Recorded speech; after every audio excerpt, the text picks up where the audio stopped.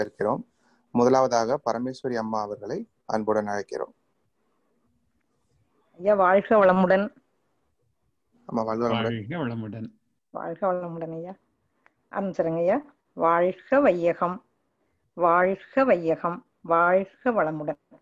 குரு வாழ்க, குருவே துணை. தந்தை தாயிருயிரும் ஒன்று சேர்ந்து தழைத்ததொரு உடலாகி உலகில் வந்தேன். அந்த ஈருயிர் வினைகள் அறமோ மற்றோ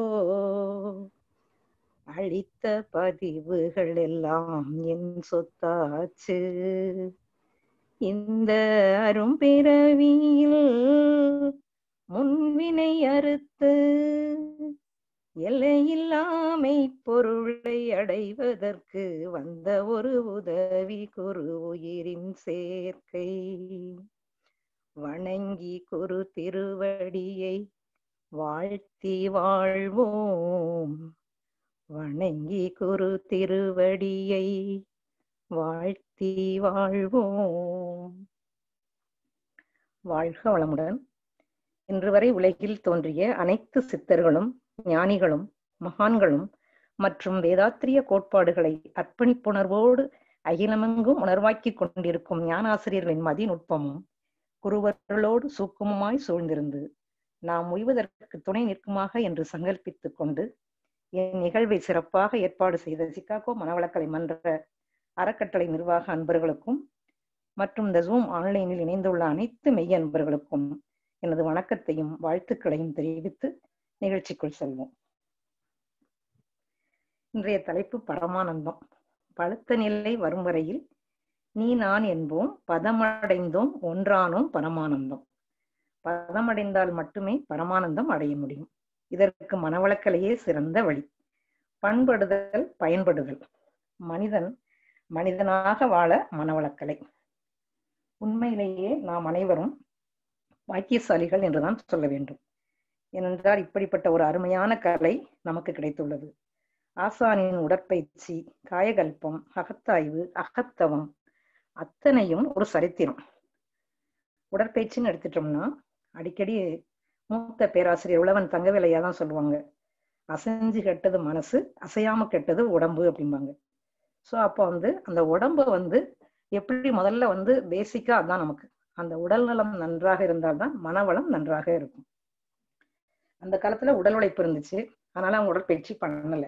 இப்ப உள்ள காலகட்டத்துல கண்டிப்பா அனைவருக்குமே அந்த உடற்பயிற்சிங்கிறது ரொம்ப ரொம்ப அவசியமானது.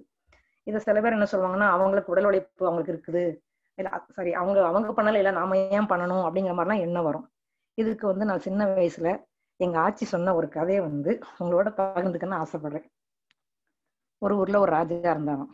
அந்த ராஜா வேட்டைக்கு போயிருக்கிறாரு. வேட்டைக்கு போறப்ப அங்க ஒரு மலைவாழ் பெண் நிறைய மாத கர்ப்பிணி. அவரை அவங்கள இவங்க பாக்குறாங்க, ராஜா பாக்குறாரு. போறப்ப பாக்குறாரு, அப்படி அவளை பார்த்துட்டு பாஸ் பண்ணிட்டு போயிடுறாங்க. திருப்பி அவர் வேட்டையை முடிச்சுட்டு மாலை நேரம் திரும்பி வரும்போது அந்த பொண்ணு என்ன பண்றான்னா, அவங்களுக்கு அதுக்குள்ள குழந்தை பிறந்துருது. குழந்தை பிறந்து ஒரு ஆத்துல அந்த குழந்தையும் குளிக்க வச்சுட்டு அவங்களும் குளிச்சுட்டு குழந்தையோட வெளியில வர்றாங்க. அப்ப ராஜா அதை பார்த்துட்டு அரண்மனைக்கு வராரு. இங்கேயும் ராஜாவோட ராணி கர்ப்பமா இருக்கிறாங்க. உடனே இவங்க ராஜா என்ன பண்றாருன்னா, அந்த பணிப்பெண்களை புறம் கூப்பிட்டு, இனிமே நீங்க யாருமே ராணி ரூமுக்கு போகக்கூடாது, ஹெல்ப் பண்ணக்கூடாது, அவங்களே அவங்கள பார்த்துக்கிட்டோம் அப்படின்னு சொல்லிடுறாரு. ராணி 2 நாள் பாக்குறாங்க, யாருமே ஹெல்ப்புக்கு வரல. சரின்னு விட்டுட்டு அவங்க என்ன பண்றாங்கன்னா, அங்க உள்ள அரண்மனையில உள்ள தோட்டத்துல உள்ள வேலை செய்யறவங்களை கூப்பிட்டு, இனிமே நீங்க யாருமே என்ன பண்ணக்கூடாதுன்னா, தோட்டத்து செடிகளுக்கெல்லாம் தண்ணி ஊற்றக்கூடாது அப்படின்னு சொல்லி அவங்க ஆர்டர் போடுறாங்க.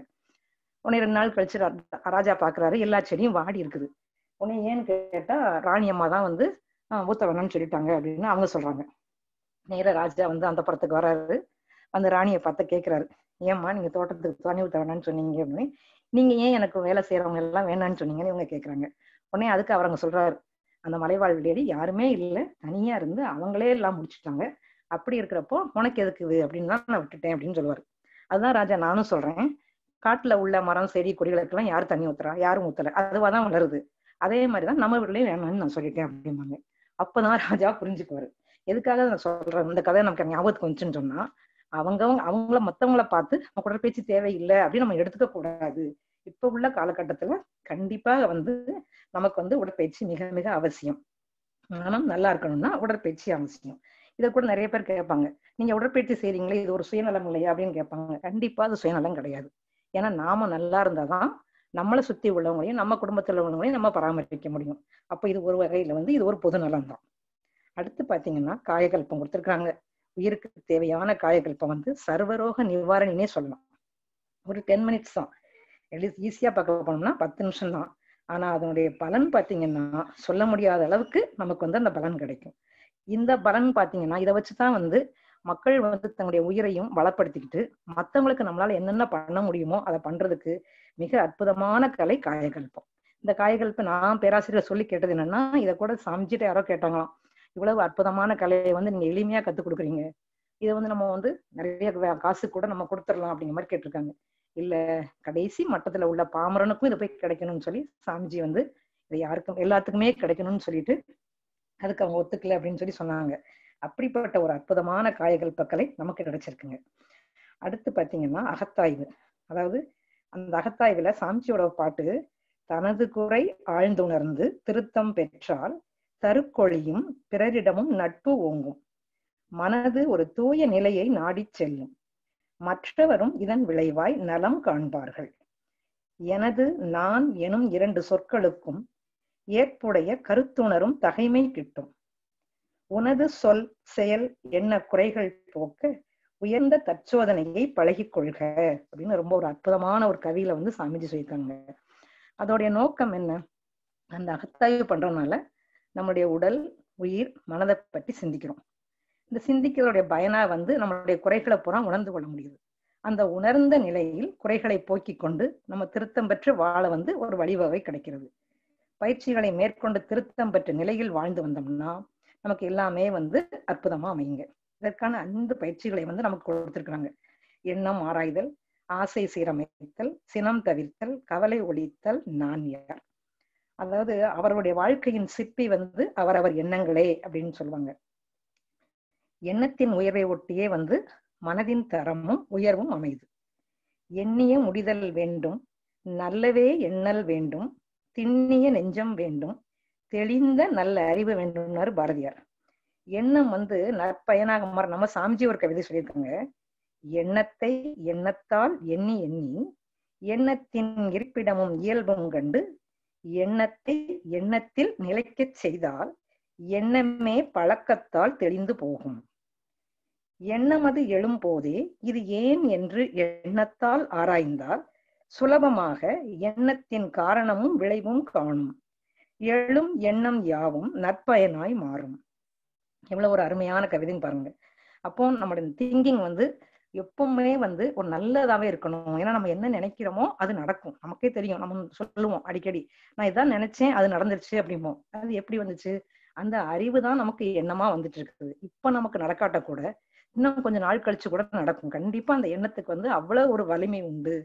அதான் மனத்தின் மாண்பு மனிதனின் மாண்புன்னு சொல்றாங்க பாத்தீங்கன்னா, அந்த எண்ணத்துக்கு வந்து அவ்வளவு ஒரு அற்புதமான இது இருக்குது. அப்ப அந்த எண்ணத்தை வந்து நம்ம என்ன செய்யணும்னா, எண்ணம் ஆராய்ஞ்சிட்டே இருந்து நல்ல எண்ணங்களை மட்டும் மனசுல பரவ விட்டுக்கிட்டு தீய எண்ணங்கள் வந்தா சங்கற்பம் போட்டு அதை தவிர்த்துக்கிட்டே வரணும். அடுத்து சாமிஜி கொடுத்தது வந்து ஆசை சீரமைத்தல். அதாவது பெண்ணாசை மண்ணாசைம்பாங்க. ராமாயணம் வந்தது பெண்ணாசையால, மகாபாரதம் வந்து மண்ணாசையால அப்படிம்பாங்க. ஆசை வந்து அறவே வேண்டான்னு சாமிஜி சொல்லவே இல்லை. அதை சீரமைச்சுக்கோங்க அப்படிங்கிறாங்க. ஆசையின் மறுமலர்ச்சி தான் 6 குணங்களா வருது. அப்போ அந்த ஆசைக்கு வந்து அதுக்கும் நமக்கு அழகா வந்து அட்டவணை போட்டு எந்தெந்த ஆசை நம்மளால முடியும், இது வேண்டாதது, எதனால தீய விளைவுகள் வரும்னு அதை ஒரு சீரமைப்போட வச்சுக்கோங்கன்னு சொல்லி நமக்கு அற்புதமா சாமிஜி கொடுத்துருக்காங்க. அப்புறம் பாத்தீங்கன்னா சினம் தவிர்த்தல். கோபமே பாவங்களுக்கெல்லாம் தாய் தந்தை அப்படிங்கிறாரு சாமிஜி. அத அப்ப கூட வள்ளலார் சொல்றாரு, அருளா நான் வேண்டுதல் கேட்டருள் புரிதல் வேண்டும், அணுத்துணையும் சினம் காமம் அடையாமை வேண்டும் என்று விண்ணப்பிக்கிறாராம். எப்படின்னா அணுதான் ரொம்ப சிறுசு. அதாவது பிரபஞ்சத்திலே வந்து அணுதான் ரொம்ப சிறுசு. அந்த அளவுக்கு கூட சினம் வரக்கூடாது. எப்படி இருக்குன்னு பாருங்க. அதை நினைக்கிறப்பவே வந்து ரொம்ப ஆச்சரியப்படக்கூடியவங்களா இருக்குது. அதாவது வந்து எப்படின்னா அந்த அணு அளவு கூட எனக்கு சினம் வரக்கூடாதுன்னு ஆண்டவங்கிட்ட அவர் கோரிக்கை வைக்கிறாரு வள்ளலார் வந்து. சோ அப்ப அந்த சினத்தை வந்து கண்டிப்பா வந்து நம்ம தவிர்த்தே ஆகணும். இதுக்குதான் நம்ம சமைச்சு அழகா பிராக்டிஸ் கொடுக்குறாங்க. ஒரு வாரம் எடுத்துக்கோங்க, ஒரு வார காலம் எடுத்துக்கோங்க. துரியோதனத்துல இருந்து வாழ்த்து போடுங்க, யார் மேல சினம் வருது, எதுக்காக வருது, அதோட விளைவு என்ன, அதெல்லாம் பாருங்கிறாங்க. இப்படி ஒண்ணு பிராக்டிஸ் பண்ண பண்ண பண்ண நாம பண்பட்டுட்டே வர முடியும். இந்த இதுல திருக்குறள்ல கூட பாத்தீங்கன்னா, என்ன செய்தாரை ஒருத்தல் அவர் நாண நன்னயம் செய்து விடல். ரொம்ப அற்புதமான அருமையான குறளுங்க. ஒருத்தர் நமக்கு ஒரு கஷ்டத்தை கொடுத்துட்டாங்கன்னா நம்ம திருப்பி கஷ்டம் கொடுக்காம அவங்களுக்கு நல்லதை செஞ்சோம்னா 2 பேருமே நல்ல ஒரு நட்பு கிடைக்கும், நம்ம மனசுக்கும் ஒரு திருப்தி வருங்க. அதுக்காகத்தான் இந்த திருக்குறள் எனக்கு ரொம்ப பிடித்தமான திருக்குறள், உங்களோட பகிர்ந்துக்கிட்டேங்க. அடுத்து கவலை ஒழித்தல். கவலை ஒழித்தலை பத்தி சாமிஜி நிறைய கொடுத்துருக்காங்க, நமக்கு எல்லாத்துக்குமே தெரியும். 4 விதமான கவலைகள் இருக்கு. தள்ளி போட வேண்டியவை, அலட்சியப்படுத்த வேண்டியவை, உடனடியாக தீர்க்க வேண்டியவை. அப்படிங்கிற மாதிரி எவ்வளவு அற்புதமான தீர்வு பாருங்க. அந்த அளவுக்கு எப்படி எந்த மாதிரி கவலை இருந்தா எப்படி பிரிச்சு பார்த்துக்கணும். கவலைப்படுறதுனால ஒண்ணும் ஆக போறது கிடையாது. கோபமும் கவலையும் ஜீவகாந்தத்தையே விரயமாக்குங்கிறது சாமிஜி. அப்போ நம்ம கஷ்டப்பட்டு சேர்த்த ஜீவகாந்தத்தை இந்த தேவையில்லாம இந்த கோபத்தாலையும் கவலையாலையும் நம்ம விட்டுற வேண்டாம் அப்படிங்கிறாங்க. அதுக்குதான் தப்பு கணக்கிட்டு தானொன்று எதிர்பார்த்தால் ஒப்புமோ இயற்கை விதி, ஒழுங்கமைப்பு கேற்றபடி அப்போதைக்கு அப்போதே அளிக்கும் சரி விளைவு, எப்போதும் கவலையுற்று இடர்படுவார் இதை உணரார் அப்படிங்கிறாங்க. அப்ப மனோசக்தியையும் உயிர் சக்தியையும் கணத்தில் வெளியேற்றக்கூடியது கவலை. அப்படிப்பட்ட நமக்கு கவலை வேணுமா? சாமிஜி எல்லாம் சொல்லும் போது எண்ணம் ஆராய்தல், ஆசை சீரமைத்தல்ங்கிறாங்க, கவலை ஒழித்தல்ங்கிறாரு. கவலை இருந்தாலே சிந்தனை சக்தி வராது, எல்லாமே வாயிலாதுக்கு உண்டான ரீசன் இருக்குது. அதனால கவலையை ஒழிச்சிருங்கன்னே சொல்றாங்க. அப்ப அப்படிப்பட்ட கவலையை ஒழித்து வாழ்வில் சிக்கலின்றி வாழ வேண்டும்னா பிறப்புக்கும் இறப்புக்கும் இடையில் உருளும் வாழ்வு எனும் காலகட்டத்தை கடந்து கொண்டிருக்கும் நான் யார் என்று தெரிந்து கொள்ள வேண்டும்.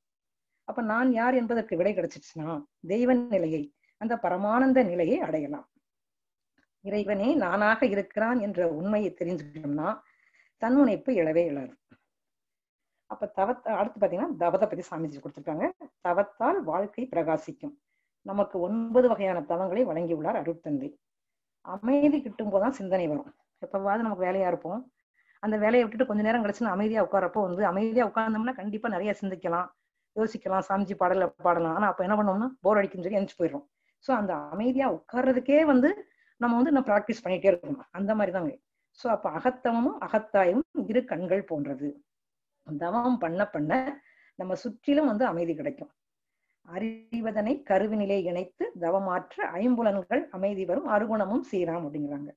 இந்த புத்தர் கூட தவம் பண்றப்போ அவர் தவம் பண்ணிட்டு இருக்கும் போது அவரை சுத்தி ஒரு 3 மைல் சுற்றளவு கூட அமைதி இருக்குமா. அப்ப அந்த காடுகள்ல கூட சிங்கம் வந்துச்சுன்னா கூட மானம் கூட அடிக்காம அந்த அளவுக்கு அதோட மனசுல மாற்றம் வருமா. அப்ப நாம டெய்லி பண்ணிட்டு இருக்கோம், காலையிலையும் மாலையிலையும் பண்ணி பண்ணி நம்மளை சுத்தி நம்மளுடைய ஆரோவை எப்படி அமைச்சுக்கலாம்னு நமக்கே நல்லா தெரியும். இறைநிலையோடு எண்ணத்தை கலக்க விட்டு ஏற்படும் ஓர் அமைதியிலே விழிப்பாய் நிற்க நிறைநிலையே தானாக உணர்வதாகும்.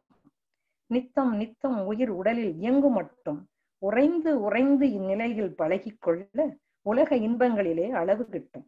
கரை நீங்கி அறிவு மெய்ப்பொருளாய் நிற்கும், கரைந்து போம் தன்முனைப்பு காணும் தெய்வம். தன்முனைப்பு நீங்கி உண்மை பொருளாய் உள்ள மெய்ப்பொருள் விளக்கம் நமக்கு விளங்கிடும். இவ்வாறு நாம் நம்முடைய குரு நமக்கு கொடுத்த அற்புதமான கலையை முழுமையாக பின்பற்றி அந்த வள்ளுவர் கூற்றின்படி கற்க கசடர கற்பவை கற்றபின் நிற்க அதற்கு தக என்ற குறளுக்கேற்ப நாம் கற்று கடைபிடித்து கற்பிப்போம். தன்னிலை அறிந்து இறைநிலை உணர்ந்து அந்த தெளிவோடு ஒழுக்கம் கடமை ஈகை என்கின்ற அறநெறி காத்து வாழும் ஒரு தேர்ந்த மாவள கலைஞனுக்கு குண்டலினி யோகிக்கு எவ்விதத்தும் கவலை வர வாய்ப்பே இல்லை என்ற ஆசானின் வார்த்தைகளை முழுமையாக உணர்ந்து வாழ்ந்து பரமானந்த நிலையை அடைய முடியும் என கூறி வாய்ப்பளித்த நல் உள்ளங்களுக்கு நன்றி பாராட்டி அமைகிறேன். நன்றி, வணக்கம். வாழ்க வளமுடன். நன்றி அம்மா, வாழ்க வளமுடன். மீனாட்சி அம்மா. வாழ்க வளமுடன், வாழ்க வளமுடன். பரமேஸ்வரி அம்மா அழகாக எடுத்துரைத்தார்கள். முதல்ல பாடல் ஆரம்பிச்சாங்க, தந்தை தாய் என்ற பாடல் ஆரம்பிச்சாங்க. அப்புறமா பதம் அடைதல், பரமானந்தம்னா என்ன பொருள் அப்படின்னு சொன்னாங்க. பதம் அடைந்தல், அப்படி பதம் அடைந்தால் நம்ம பண்படுவோம், பயன்படுவோம் அப்படின்னு மனவளக்கலையினுடைய பயிற்சிகளை அழகாக எடுத்துரைத்தார்கள். உடற்பயிற்சியை பற்றி சொன்னாங்க. அதற்கு ஒரு ராஜா கதை, ரொம்ப அருமையான கதை, பொருத்தமான கதை சொன்னாங்க. காயக்கல்பத்துக்கு சர்வரோக நிவாரணி என்று சொல்லி அதனுடைய பெருமையை எடுத்து சொன்னாங்க. அப்புறமா அகத்தாய்வுன்றது தனது குறையை எப்படி என்று ஆராய்தல், அப்படி தற்சோதனையுடைய நோக்கத்தை சொன்னாங்க. அப்புறம் பாரதியார் பாடல் ரெஃபர் பண்ணாங்க. அப்புறம் மகரிஷி பாடல்கள், எண்ணத்தினுடைய வலிமை, எண்ணம் ஆராய்தல், ஆசை சீரமைத்தல், சினம் தவிர்த்தல், அதில் வள்ளலார் அணுத்துணையும் காமம் சினம் என்னை அணுகாமல் இருக்க வேண்டும் அப்படின்னாங்க. கோபம் எல்லாருக்கும் கோபம் தான் தாய் தந்தை என்று பாரதியார் பாடலும், திருக்குறள் இன்னா செய்தாரே என்ற திருக்குறளையும், அப்புறம் கவலை வழித்தல்ல செயல் விளைவு தத்துவத்தை ஒப்புமைப்படுத்தி தப்பு கணக்கெற்று தான் ஒன்றை எதிர்பார்த்தால் என்ற பாடலும் நான் யார் தத்துவத்தையும் அழகாக எடுத்துரைத்தார். அப்போ இதெல்லாம் மனவளக்கலை பயிற்சிகளெல்லாம் நாம் செஞ்சு அந்த தவத்தால வாழ்க்கை பிரகாசிக்கம் என்று கூறி அவரை அழகாக எடுத்து இந்த மாதிரிலாம் நம்ம அனுதினமும் பயிற்சி செய்தால் நம்ம பரமானந்த நிலையை அடையலாம் என்று அவருடைய அருமையான உரையானது கோர்வையாக அழகாக எடுத்துரைத்தார். அவர்களுக்கு நன்றி சொல்கிறேன். வாழ்க வளமுடன். அருமை, நன்றி அம்மா.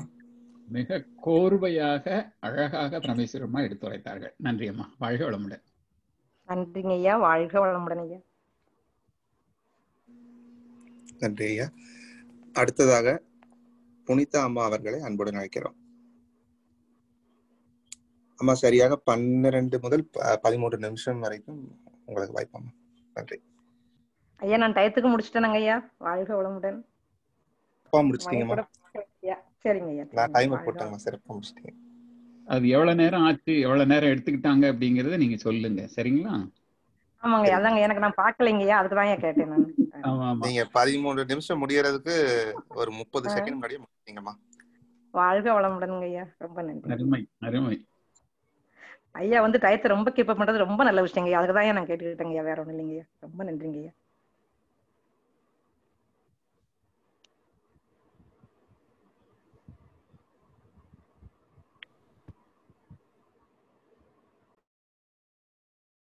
புனிதாமா தொடங்கலாங்கம்மா.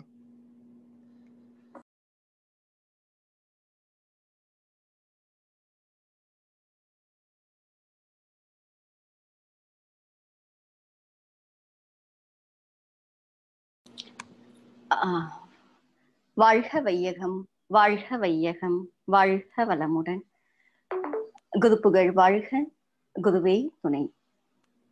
அனைவருக்கும் இனிய காலை மாலை வணக்கங்களும் வாழ்க வளமுடன் என்ற வாழ்த்துக்களை தெரிவித்துக் கொள்கிறோம். தலைப்பு பூர்வ நிலை அறிவறியல். அறிவை அறிதல் அப்படின்னா என்னன்னு பார்க்கலாம்னா, அறிந்து கொள்வதால் அதற்கு அறிவு என்று பெயர். ஒரு விளக்கின் துணை கொண்டு தான் நம்ம எல்லா பொருட்களையும் பார்க்க முடியும். ஆனால் சூரியனை பார்ப்பதற்கு விளக்கின் ஒளி தேவையில்லை. அதுபோல தன்னை அறிந்து தன் தலைவனை அறிந்து முழுமை அடைவதற்காக மனிதனிடத்தில் சிறப்பான 6வது அறிவு என்று ஒன்று வந்தது.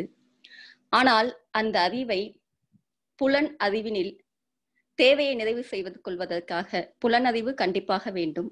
அந்த புலன் அறிவை தேவைகளில் நிறைவு செல்லும் பொழுது அதனால் ஏற்படுகின்ற ஒரு மயக்கத்தின் காரணமாக இந்த அறிவு திசை மாறி தேக்கமடைந்து குழப்பமடைந்து அதன் மூலமாக துன்பத்தை அனுபவிக்கிறது. இந்த 6வது அறிவை புலன் அறிவினால் கையாளும் பொழுது நமக்கு உடல் தேவைகளை முடித்துக் கொள்ளலாம், உயிர் தேவைகளை முடித்துக் கொள்ளலாம். இந்த உயிரானது, இந்த மனமானது எப்பொழுதும் புலன்கள் மூலமாக இயங்கும் பொழுது இன்பத்தையும் துன்பத்தையும் மாறி மாறி அனுபவித்துக் கொண்டே இருக்கிறது. புலன்கள் மூலமாக அனுபவிக்கின்ற இன்பமானது ஒரு சலிப்பினை உருவாக்கக்கூடியதாக இருக்கும். அந்த புலன்கள் மூலமாக அனுபவிக்கக்கூடிய இன்பமானது நீடித்தால் அதுவே துன்பமாக மாறும். இந்த புலன்கள் மூலமாக எல்லா பொருட்களையும் நம்மால் பார்க்க முடியாது. கண்களால் கூட ஒரு குறிப்பிட்ட எல்லை வரை மட்டும்தான் காண முடியும். காதுகளின் துணையை கொண்டு கூட ஒரு குறிப்பிட்ட எல்லை அளவு ஒலியை மட்டுமே கேட்க முடியும். நம் பக்கத்தில் உள்ள ஒரு பூ மலரும் ஒரு குறைந்த அலையை நம்மால் காதுகளால் கேட்க முடியாது. புலன் அறிவுக்கு எல்லை உண்டு. அந்த எல்லை கட்டிய அறிவு கொண்டு நம் வாழ்க்கையை நடத்தும் பொழுது மனிதன் இன்பத்தையும் துன்பத்தையும் மாறி மாறி அனுபவிக்கின்றான். அதன் விளைவாக பழிச்செயல் பதிவுகளை ஏற்றுக்கொள்கிறான். அப்போ இந்த மனதை மீட்க வேண்டும். மனிதன் பேரின்பத்தை அடைய வேண்டும். அதற்காகத்தான் அகத்தவ பயிற்சிகளை முன்னோர்கள் வடிவமைத்தார்கள். சிவன் என் சிந்தையில் நின்றான், அவன் அருளாலே அவன்தாள் வணங்கி அப்படின்னு திருவாசகத்துல சொல்றாங்க. அற்புத பேரழகாளன் சொற்பதம் கடந்து நின்றான், அன்பதெல்லாம் தொழ மன்றில் இன்பனவுடன் புரிகின்றான். அந்த இறைவன் சொல் பதம் கடந்தவன், ஆனால் அன்பர்கள் தொழ வேண்டுமே, அதற்காக உயிருக்குள் இருக்கிறான் அப்படின்னு வள்ளலார் சொல்றாங்க. சாமிஜி சொல்றாங்க, பதம் பொருளே என் உயிருக்குள் அறிவாய் நின்று பாடியாடும் திருக்கூத்தை அவன் உணர்த்த உய்த்தேன். அப்போ அந்த பேரறிவுத்தான் நம்ம உயிருக்குள்ள சிற்றறிவாக இருந்து கொண்டு நம்மை வழி நடத்தி கொண்டிருக்கிறது. அந்த அறிவை புலன்கள் மூலமாகவே நாம் செலவு செய்து கொண்டு அதன் மூலமாக பழிச்செயல் பதிவுகளை ஏற்றுக்கொண்டு துன்பம், நோய், வாழ்க்கை சிக்கல்கள், குழப்பங்களை அனுபவித்துக் கொண்டிருக்கிறது. இந்த மனதை விடுவிக்க வேண்டும். மனம் புலன் உணர்வினில் மயங்கிட மாயையாம், மனம் உயிர் வெளியினில் மதுவி தேய்ந்திட, மனம் விரிந்தறிவெனும்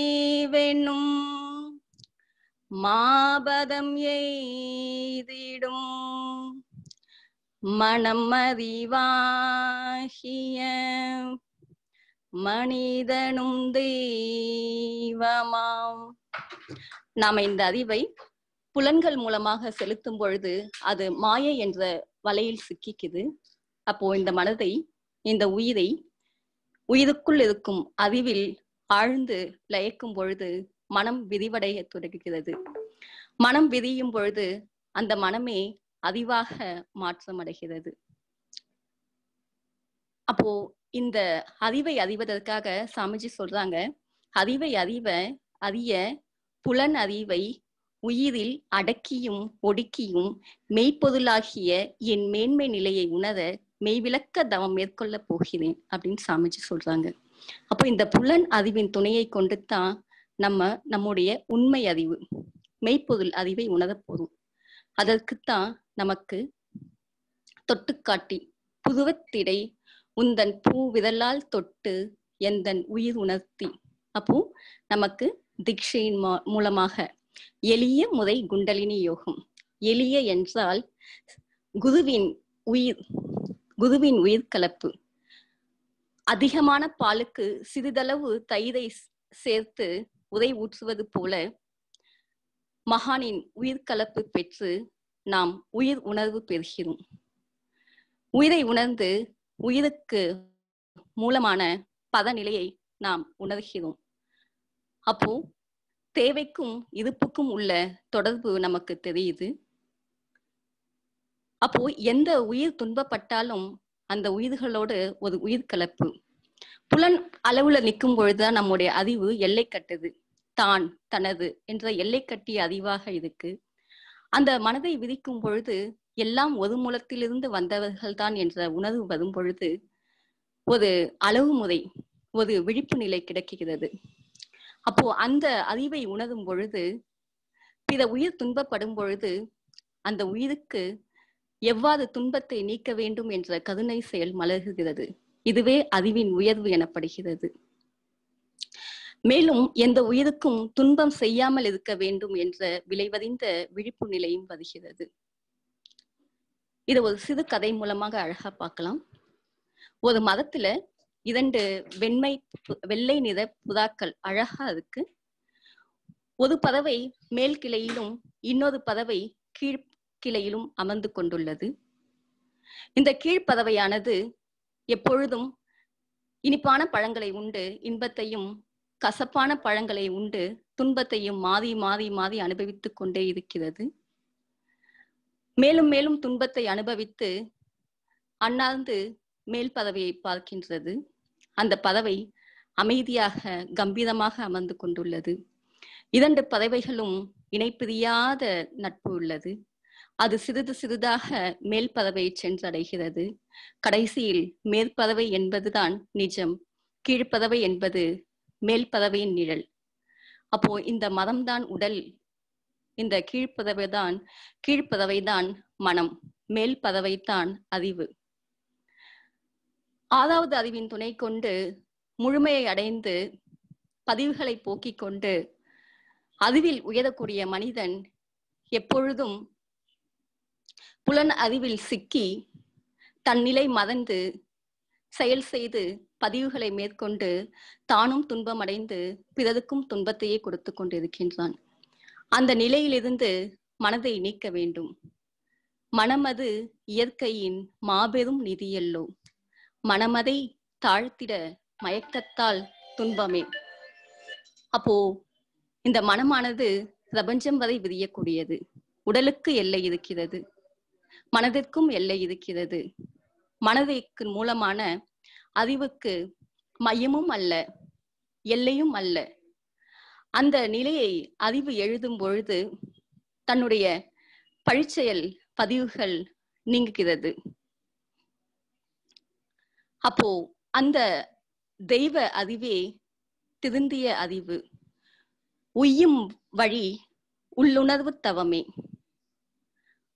அப்போ அந்த அறிவை அறியும் பொழுது மனித மனமானது பொருள்வயப்பட்ட நிலையிலிருந்து தன்னை மீட்டுக்கொண்டு எப்பொழுதும் இறை உணர்வு பெற்று தன்னால் முடிந்த உதவிகளை எப்பொழுதும் இருப்புக்கும் தேவைக்கும் இணைப்பு இருந்து கொண்டே இருக்கும். நாம் தேவை என்ற நிலையில் இருக்கின்றோம், இறைவன் இருப்பு என்ற நிலையில் இருக்கின்றான். நம் தேவையை முடித்துக்கொள்ள இருப்பு நிலையோடு இணைத்து கொண்டே இருக்க வேண்டும். நம்முடைய தேவையை நிறைவு செய்வதற்காகவே இருப்பு நிலை எல்லையற்றதாக இருக்கிறது. அந்த நிலையை உணராமல் நாம்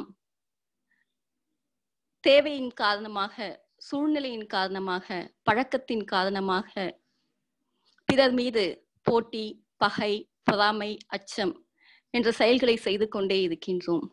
எல்லையற்ற இருப்பு நிலையை இந்த மனம் உணர உணர உணர உணர நாம் எப்பொழுதும் எதிர்பார்த்தல், கையேந்தல் வேண்டாம். மாநிதியாம் நம் இறைவனை மனத்தடியில் தேர்வோம். சாமிஜி சொல்றாங்க, எல்லையற்ற ஆற்றலுடைய இந்த இருப்பு நிலையை உணரும் பொழுது மனவளக்கலை அன்பர்களாகிய நாம இந்த அறிவை விதித்து விதித்து சுத்தவெளியோடு பழகி கொள்ளும் பொழுது எப்பொழுதும் எதிர்பார்த்தல், கையேந்தல் வேண்டாம். நாம் நமக்குள் ஆற்றல் பெருகிக் கொண்டே இருக்கும்.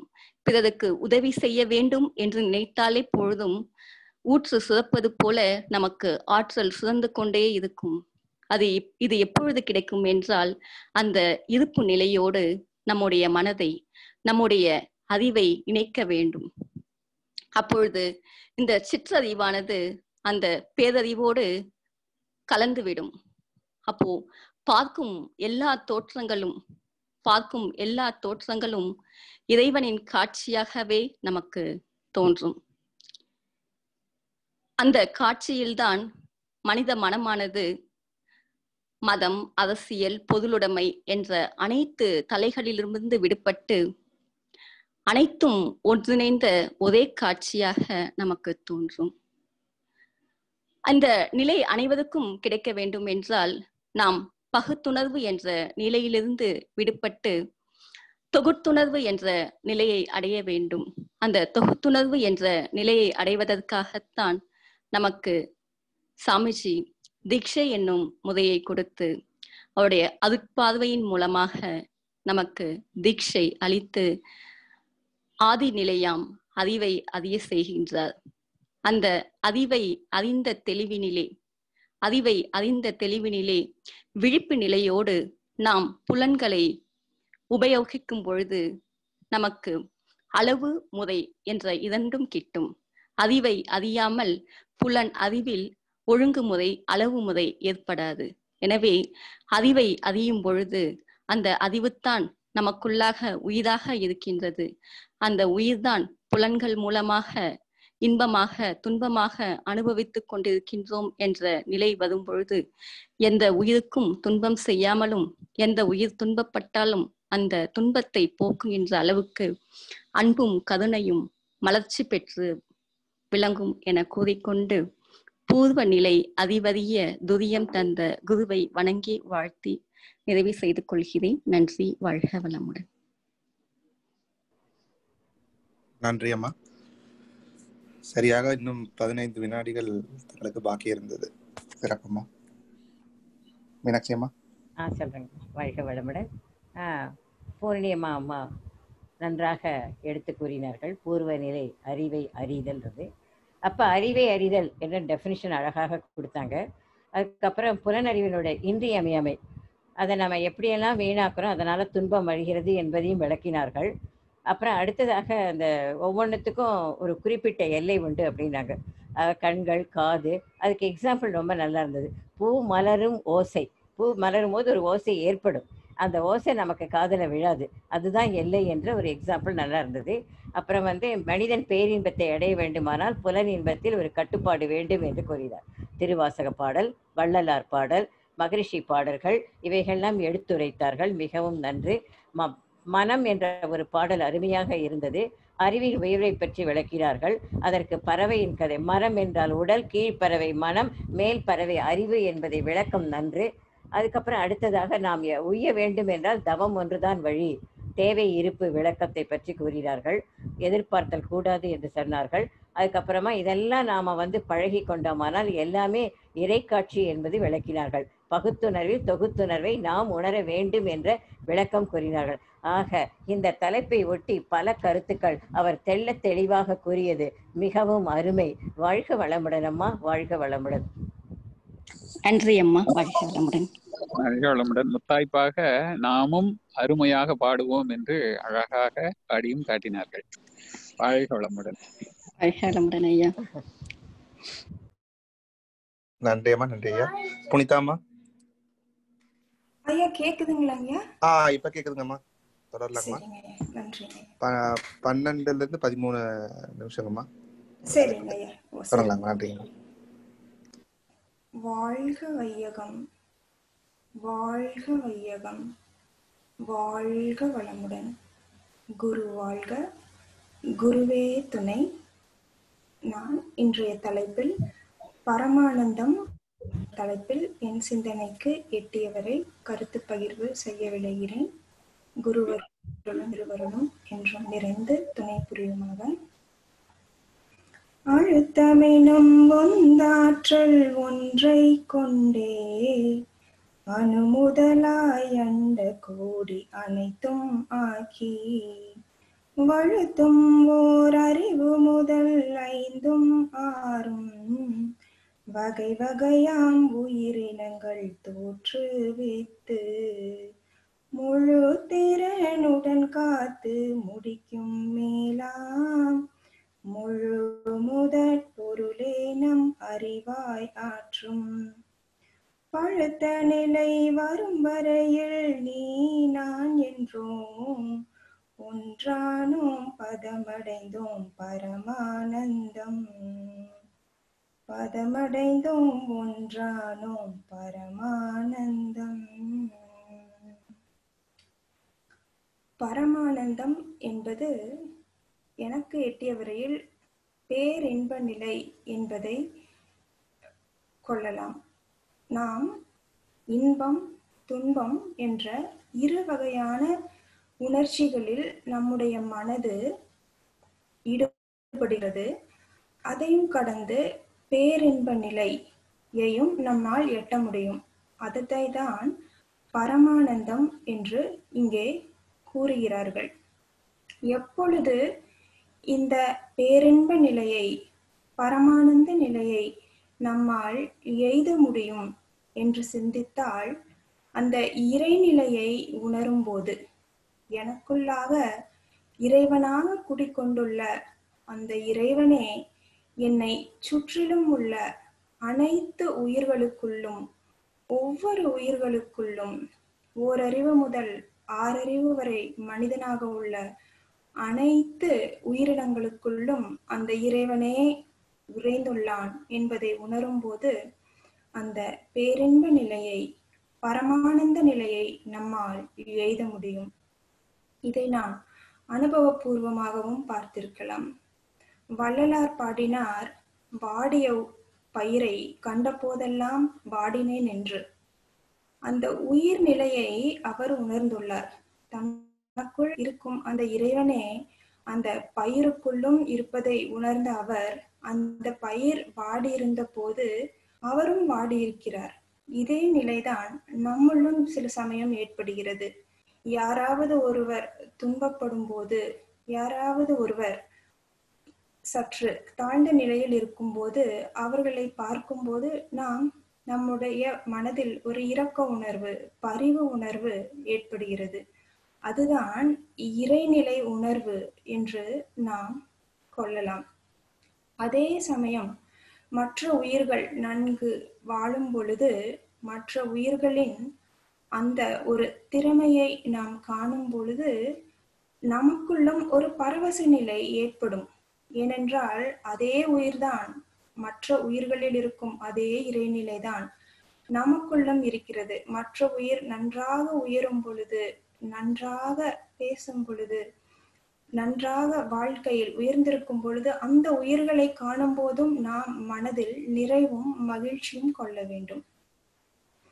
இப்பொழுது நாம் நம்முடைய மகரிஷி அவர்களின் பாடத்தை கேட்கும் போது ஒரு 2 வகையான உணர்ச்சிகளை அவர் சொல்வார். இன்ப துன்ப உணர்ச்சிகள் என்று. எப்பொழுது இன்பம் நமக்கு கிட்டுகிறது?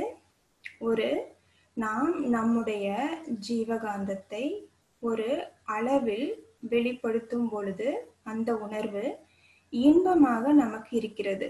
அதே ஜீவகாந்தம் சற்று அதிகமாக வெளியிடும் பொழுது அதுவே துன்பமாகவும் மாறிவிடுகிறது. உதாரணத்திற்கு ஒரு இனிப்பை நாம் உண்கிறோம். அந்த இனிப்பு முதலில் உண்ணும் பொழுது சற்று ஜீவகாந்தம் வெளிவருகின்றது. அப்பொழுது அதை நாம் இன்பமாக, இன்ப உணர்வாக உணர்கிறோம். அதே அந்த ஒரு மயக்கத்தில் தோய்ந்து, சரி இந்த இனிப்பு சுவையாக இருக்கிறது, இன்னும் ஒரு இனிப்பை உண்போம் என்ற மனநிலையில் மறுபடியும் இன்னொரு இனிப்பை உண்கிறோம். திரும்பவும் மறுபடியும் இனிப்பை உண்கிறோம். அப்படி ஏற்படும் போது அந்த மயக்க நிலையில் அதே செயலை திரும்ப திரும்ப செய்யும் போது அதே முதலில் இன்பமாக எது தோன்றியதோ அதுவே இப்பொழுது துன்பமாக நமக்கு தோன்றுகிறது. அதைத்தான் மகரிஷி அவர்கள் ஒரு பாடலில், இன்பம் துன்பம் என்பதென்ன, இவை இரண்டும் எங்கிருந்து தோன்றுகின்றதென ஆராய்ந்தேன். இன்பமே இயற்கையில் எதிலும் என்றும் எங்கும் நிறைந்துள்ளது. அனுபோகத்திற்கு இன்பத்தின் அளவு முறை மாறும்போது ஏற்படும் ஓர் பொருந்தமில்லா உணர்ச்சியேதான் இன்பத்தின் மறுபெயராம் துன்பமாயும் இரண்டும் அறிவின் அலைகளாயும் கண்டேன் என்று கூறுகிறார். இன்பம் துன்பம் என்ன என்று அவர் ஆராய்ந்த போது எதிலுமே இன்பம்தான் நிலைத்திருக்கிறது என்று அவர் கூறுகிறார். இயற்கையிலேயே கடவுள் நம்மை படைத்திருக்கும் பொழுது அவர் இன்பத்தையே எதிலும் எங்கும் படைத்திருக்கிறார். ஒரு உயிர் ஒரு கருவாக உருவாகும் போதே தாயினுடைய வயிற்றில் அதற்கு தேவையான அனைத்து தேவைகளையும், அந்த கருவறையில் அந்த உயிருக்கு தேவையான சூடு, உணவு, நீர் முதலியவற்றை அந்த தாயின் மூலமாக அந்த இயற்கையே அந்த உயிருக்கு அளிக்கிறது. இதில் ஒன்றாவது எதை நம்மால் செய்துவிட முடியுமா? அனைத்துமே இந்த மனிதன் இன்பமாக வாழ தேவையான அனைத்தையுமே அந்த இறைநிலையானது மனிதர்களுக்கு அளித்துக் கொண்டிருக்கிறது. குறிப்பிட்ட வயது வரை இந்த சமுதாயத்திலிருந்து நம்முடைய தேவைகளை நிறைவு செய்து கொள்ள நமக்கு தேவையான அனைத்தும் இயற்கை அளிக்கிறது. பின்பு பருவமடைந்து பருவ வயதை அடையும் போது நமக்கு வாழ்க்கை துணையையும் அளித்து நமக்கு தேவையான அனைத்தையுமே இந்த இயற்கையானது நமக்கு அளித்து கொண்டுதான் இருக்கிறது. அப்படி நாம் சிந்திக்கும் பொழுது இன்பமே எங்கும் நிறைந்துள்ளது. மனிதனுக்கு தேவையான அனைத்துமே இறைவன் அதனுடைய இயற்கையில் படைத்துள்ளான். பின்பு எப்படி நமக்கு துன்பம் ஏற்படுகிறது என்று நினைத்தால், இருக்கிற இன்பத்தை அவன் தக்க வைத்துக் கொள்ள அவனுக்கு போதிய அறிவு இல்லை.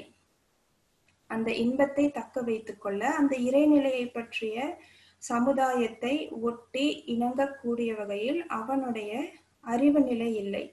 அவன் இயற்கைக்கு முரண்பாடான செயல்களை செய்து அவனே செயற்கையாக துன்பத்தை விளைவித்துக் கொள்கிறான். இயற்கையாகவே உணர்ந்து அதனோடு தோய்ந்து இருக்கும் பொழுது அவன் இன்பத்தையே எப்பொழுதும் உணர முடியும். அதற்கு செயற்கையாக முரண்பாடான செயல்களை செய்யும் பொழுது அந்த இன்பமே இப்பொழுது துன்பமாக மாறிவிட்டது. அதனால் இன்பம் துன்பம் என்பது வெவ்வேறு உணர்ச்சிகள் அல்ல. இன்பமே அதனின் அளவு முறை மாறும் பொழுது துன்பமாக மாறுகிறது என்று மகரிஷி அவர்கள் கூறுகிறார். எத்தனை உண்மையான ஒரு உணர்வு! இன்பமும் துன்பமும் வெவ்வேறு மாறுபட்ட உணர்ச்சிகள் அல்ல. இன்பமே அதனுடைய அளவு முறை மாறும் பொழுது துன்பமாக மாறுகிறது.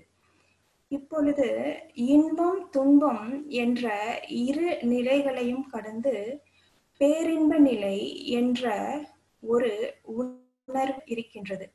அந்த பேரின்ப நிலை எப்பொழுது கிடைக்கும் என்று பார்த்தால், இன்பமும் துன்பமும் அற்று அமைதியான நிலையில் மனம் செல்லும் பொழுது அங்கே நம்மால் இறைநிலையை உணர முடியும். அந்த இறைநிலையில் நம்மால் பேரின்ப நிலையை அனுபவபூர்வமாக உணர முடியும். பிற உயிர்களை பார்க்கும் பொழுதெல்லாம், நம்முடைய செயல்களை செய்யும் பொழுதெல்லாம் ஒரு துன்பமே வந்தாலும் கூட எனக்கு ஏன் இந்த துன்பம் வந்தது, இதனால் தான் வந்துள்ளது என்று நம்மால் அறிந்து கொள்ள முடியும். அந்த இறைவனே செயல் விளைவு நியதியாக நான் செய்கின்ற ஒவ்வொரு செயலிலும் அதனுடைய தக்க விளைவாக வருகிறான். அதனால் நான் எதற்கும் பயப்பட தேவையில்லை என்ற ஒரு தெளிவு வரும்போது அவன் அந்த இறைவனே எனக்கு வாழ்க்கைக்கு தேவையான அனைத்தையும் இன்று வரை கொடுத்து கொண்டிருக்கும் இறைவனே என்னை வாழ்வின் இறுதி வரை வழிநடத்துவான், நல்ல முறையில் வழிநடத்துவான் என்ற ஒரு தெளிவு மனதிற்கு வரும் பொழுது ஒவ்வொரு செயலிலும் ஒவ்வொருவரிடமும் நம்மால் அந்த இறைநிலையை உணரும் போது பேரின்ப நிலையை நம்மால் உணர முடியும், அடைய முடியும். அதுவேதான் தவத்தில் நாம் ஆகினை செய்யும் பொழுது நம்முடைய புலன் வழி மயக்கத்திலிருந்து நாம் விடுபடுகிறோம். மறுபடியும் துரியத்தில் தவம் இயற்றும் பொழுது உயிரை உயிராக அமர்ந்து இறைநிலையின் நுழைவாயில், இறைநிலையை உணரக்கூடிய ஒரு நுழைவாயிலான உயிரை உணரக்கூடிய வகையில் துரிய நிலையில் தவத்தை ஏற்றுகிறோம். மறுபடியும் மேலே உயர்ந்து உயர்ந்து துரியாதீத நிலையை அடையும் பொழுது பேரின்ப நிலையை, எனக்குள் இருக்கும் இறைவனே அனைவருள்ளும் நிரம்பி இருக்கிறான் என்ற உணர்வை நம்மால் துரியாதீத நிலையிலும் நன்றாக உணர முடியும். இந்த பயிற்சிகளையெல்லாம் மகரிஷி கொடுத்த பயிற்சிகளையெல்லாம் செய்து நல்ல கருத்துக்களை கேட்கும் பொழுதே நம்மால் அந்த ஞானியர்களெல்லாம் அடைந்த பேரின்ப நிலையை என்றும் அமைதியிலேயே நிலைத்திருக்கக்கூடிய அந்த அமைதியான நிலையை நம்மால் உணர முடியும்.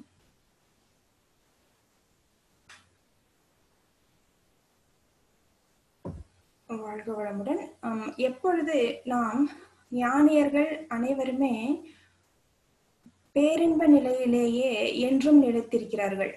அது எவ்வாறு என்று பார்த்தால், அவர்களுடைய மனம் என்றுமே எப்பொழுதுமே காலை முதல் இரவு வரை என்றுமே எப்பொழுதுமே அந்த அமைதி நிலையிலேயே நிலைத்திருக்கிறது. அவர் எப்பொழுதுமே நம்முடைய மகரிஷி அவர்கள் எல்லாம் பார்த்தால் அவர் எப்பொழுதுமே அந்த இறை நிலையிலேயே, மனம் மிகுந்த ஆழ்ந்த அமைதியான நிலையிலேயே அவர் என்றும் இருந்திருக்கிறார்.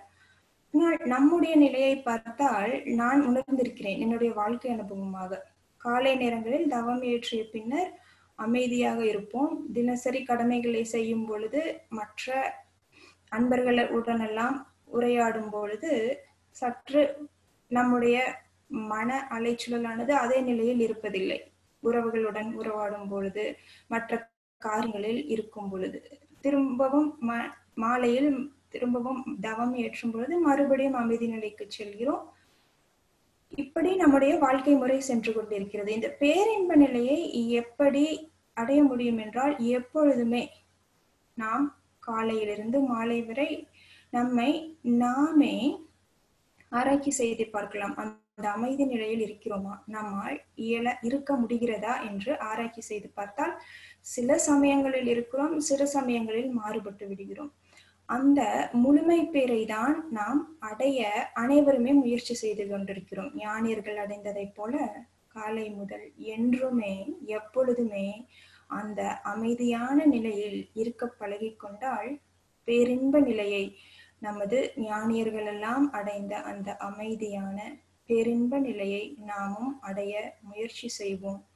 இறையருளும் குருவருளும் நமக்கு உதவி செய்ய துணை புரியுமாக என்று சங்கல்பித்துக் கொள்வோம். இந்த அருமையான ஒரு வாய்ப்பை அளித்த அனைவருக்கும், குருவுக்கும் இறைநிலைக்கும் என் மனதார நன்றிகளை தெரிவித்துக் கொண்டு என்னுடைய சிற்றுரையை முடித்துக் கொள்கிறேன். வாழ்க வையகம், வாழ்க வையகம், வாழ்க வளமுடன்.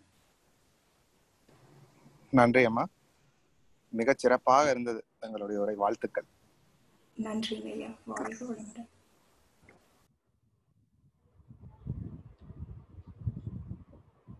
சொல்லட்டுமாங்க ஐயா? சொல்லுங்கம்மா. புனித அம்மா வாழ்க வளமுடன். பரமானந்தம் என்ற தலைப்பில் நிறைய கருத்துக்களை அவர்கள் அழகாக தெளிவாக எடுத்து கூறினார்கள். அழுத்தம் என்ற உந்தாற்றல் என்ற பாடலை ஆரம்பித்து உரையை ஆரம்பித்தார்கள். பரமானந்தம் என்றால் பேரின்ப நிலை. அதற்குரிய விளக்கத்தை தந்தது மிகவும் நன்று. இருவகையான உணர்ச்சிகள், அதனுடைய விளக்கம் நன்று. அடுத்ததாக, இந்த மாதிரி நாம் பரமானந்த நிலையை அடைய வேண்டுமானால் இறைநிலை அடைதல் தான். அதன் மூலமாகத்தான் பரமானந்தம் என்ற நிலை, பேரின்பம் என்ற நிலை சாத்தியமே என்று கூறினார்கள். அதற்கு பிறகு வள்ளலார் பாடல்கள், வாடிய பயிரை கண்ட போதெல்லாம் வாடினேன் என்றும், மற்ற உயிர்கள் இறைநிலை இருப்பதை நாம் உணர்ந்து கொள்ள வேண்டும் என்றும் கூறினார்கள். இன்பம் என்றால் என்ன, துன்பம் என்றால் என்ன, ஜீவகாந்தம் எவ்வாறாக செலவழிகிறது என்று அதற்கு ஒரு உதாரணமாக இனிப்பை கூறி விளக்கம் நன்றாக இருந்தது. அப்புறம் அடுத்ததாக இன்பம் துன்பமாக மாறியதை பற்றி மகரிஷியின் பாடல்களை பற்றி விளக்கமாக கூறினார்கள். அப்புறம் துன்பம் ஏற்படுவதன் காரணத்தின் விளக்கத்தையும் அவர்கள் அளித்தார்கள். அப்புறம் அடுத்ததாக, நமக்கு ஏன் துன்பம் என்று சிந்திக்கும் பொழுது இறைநிலையை வழி நடத்துகிறார்கள் என்ற விளக்கம் நமக்கு வர வேண்டும் என்ற கருத்து அருமை. அப்ப இந்த பேரின்ப நிலையை அடைய வேண்டுமானால் ஆகினை தவம், துரியம், அதாவது இறைநிலையின் நுழைவாயில், அப்புறம் துரியாதீதம். துரியாதீத தவத்தை நாம் செய்தோமானால் இறைவனே பேரின்ப நிலையை உள்ளான், அந்த நிலை நமக்கு கிடைக்கும் என்று கூறினார்கள். பிறகு தன்னுடைய அனுபவத்தையும் கூறினார்கள். பேரின்ப நிலை காலை முதல் மாலை வரை ஆராய்ச்சி செய்து அந்த அமைதி நிலையில் இருக்க முடிகிறதா என்று தற்சோதனை செய்து, அப்படி செய்தோமானால் முழுமை பேறு கிடைக்கும் என்று பல கருத்துக்களை மிகவும் அருமையாக தெளிவாக கூறினார்கள். புனித அம்மாவிற்கு நன்றி. வாழ்க வளமுடன், வாழ்க வளமுடன். நன்றி அம்மா, வாழ்க வளமுடன். வாழ்க வளமுடன். அருமையா இருந்தது, ரொம்ப அருமையான உரை, ரொம்ப மகிழ்ச்சி. புனித அம்மாவுடைய ஒவ்வொரு பங்களிப்பிலும் பங்கேற்பிலும் அவர்களுடைய மெருகு மிகச்சிறப்பாக வெளிப்படுகின்றது. வாழ்க வளமுடன். நன்றிங்க ஐயா, வாழ்க வளமுடன். நன்றி ஐயா, நன்றி அம்மா. அடுத்ததாக சாந்தி அரவிந்தன் அம்மா அவர்களை அன்புடன் அழைக்கிறோம். வாழ்க வளமுடன் ஐயா. ஸ்கிரீன் ஷேர் பண்ணிக்கலாமாங்க ஐயா? பண்ணுங்கம்மா.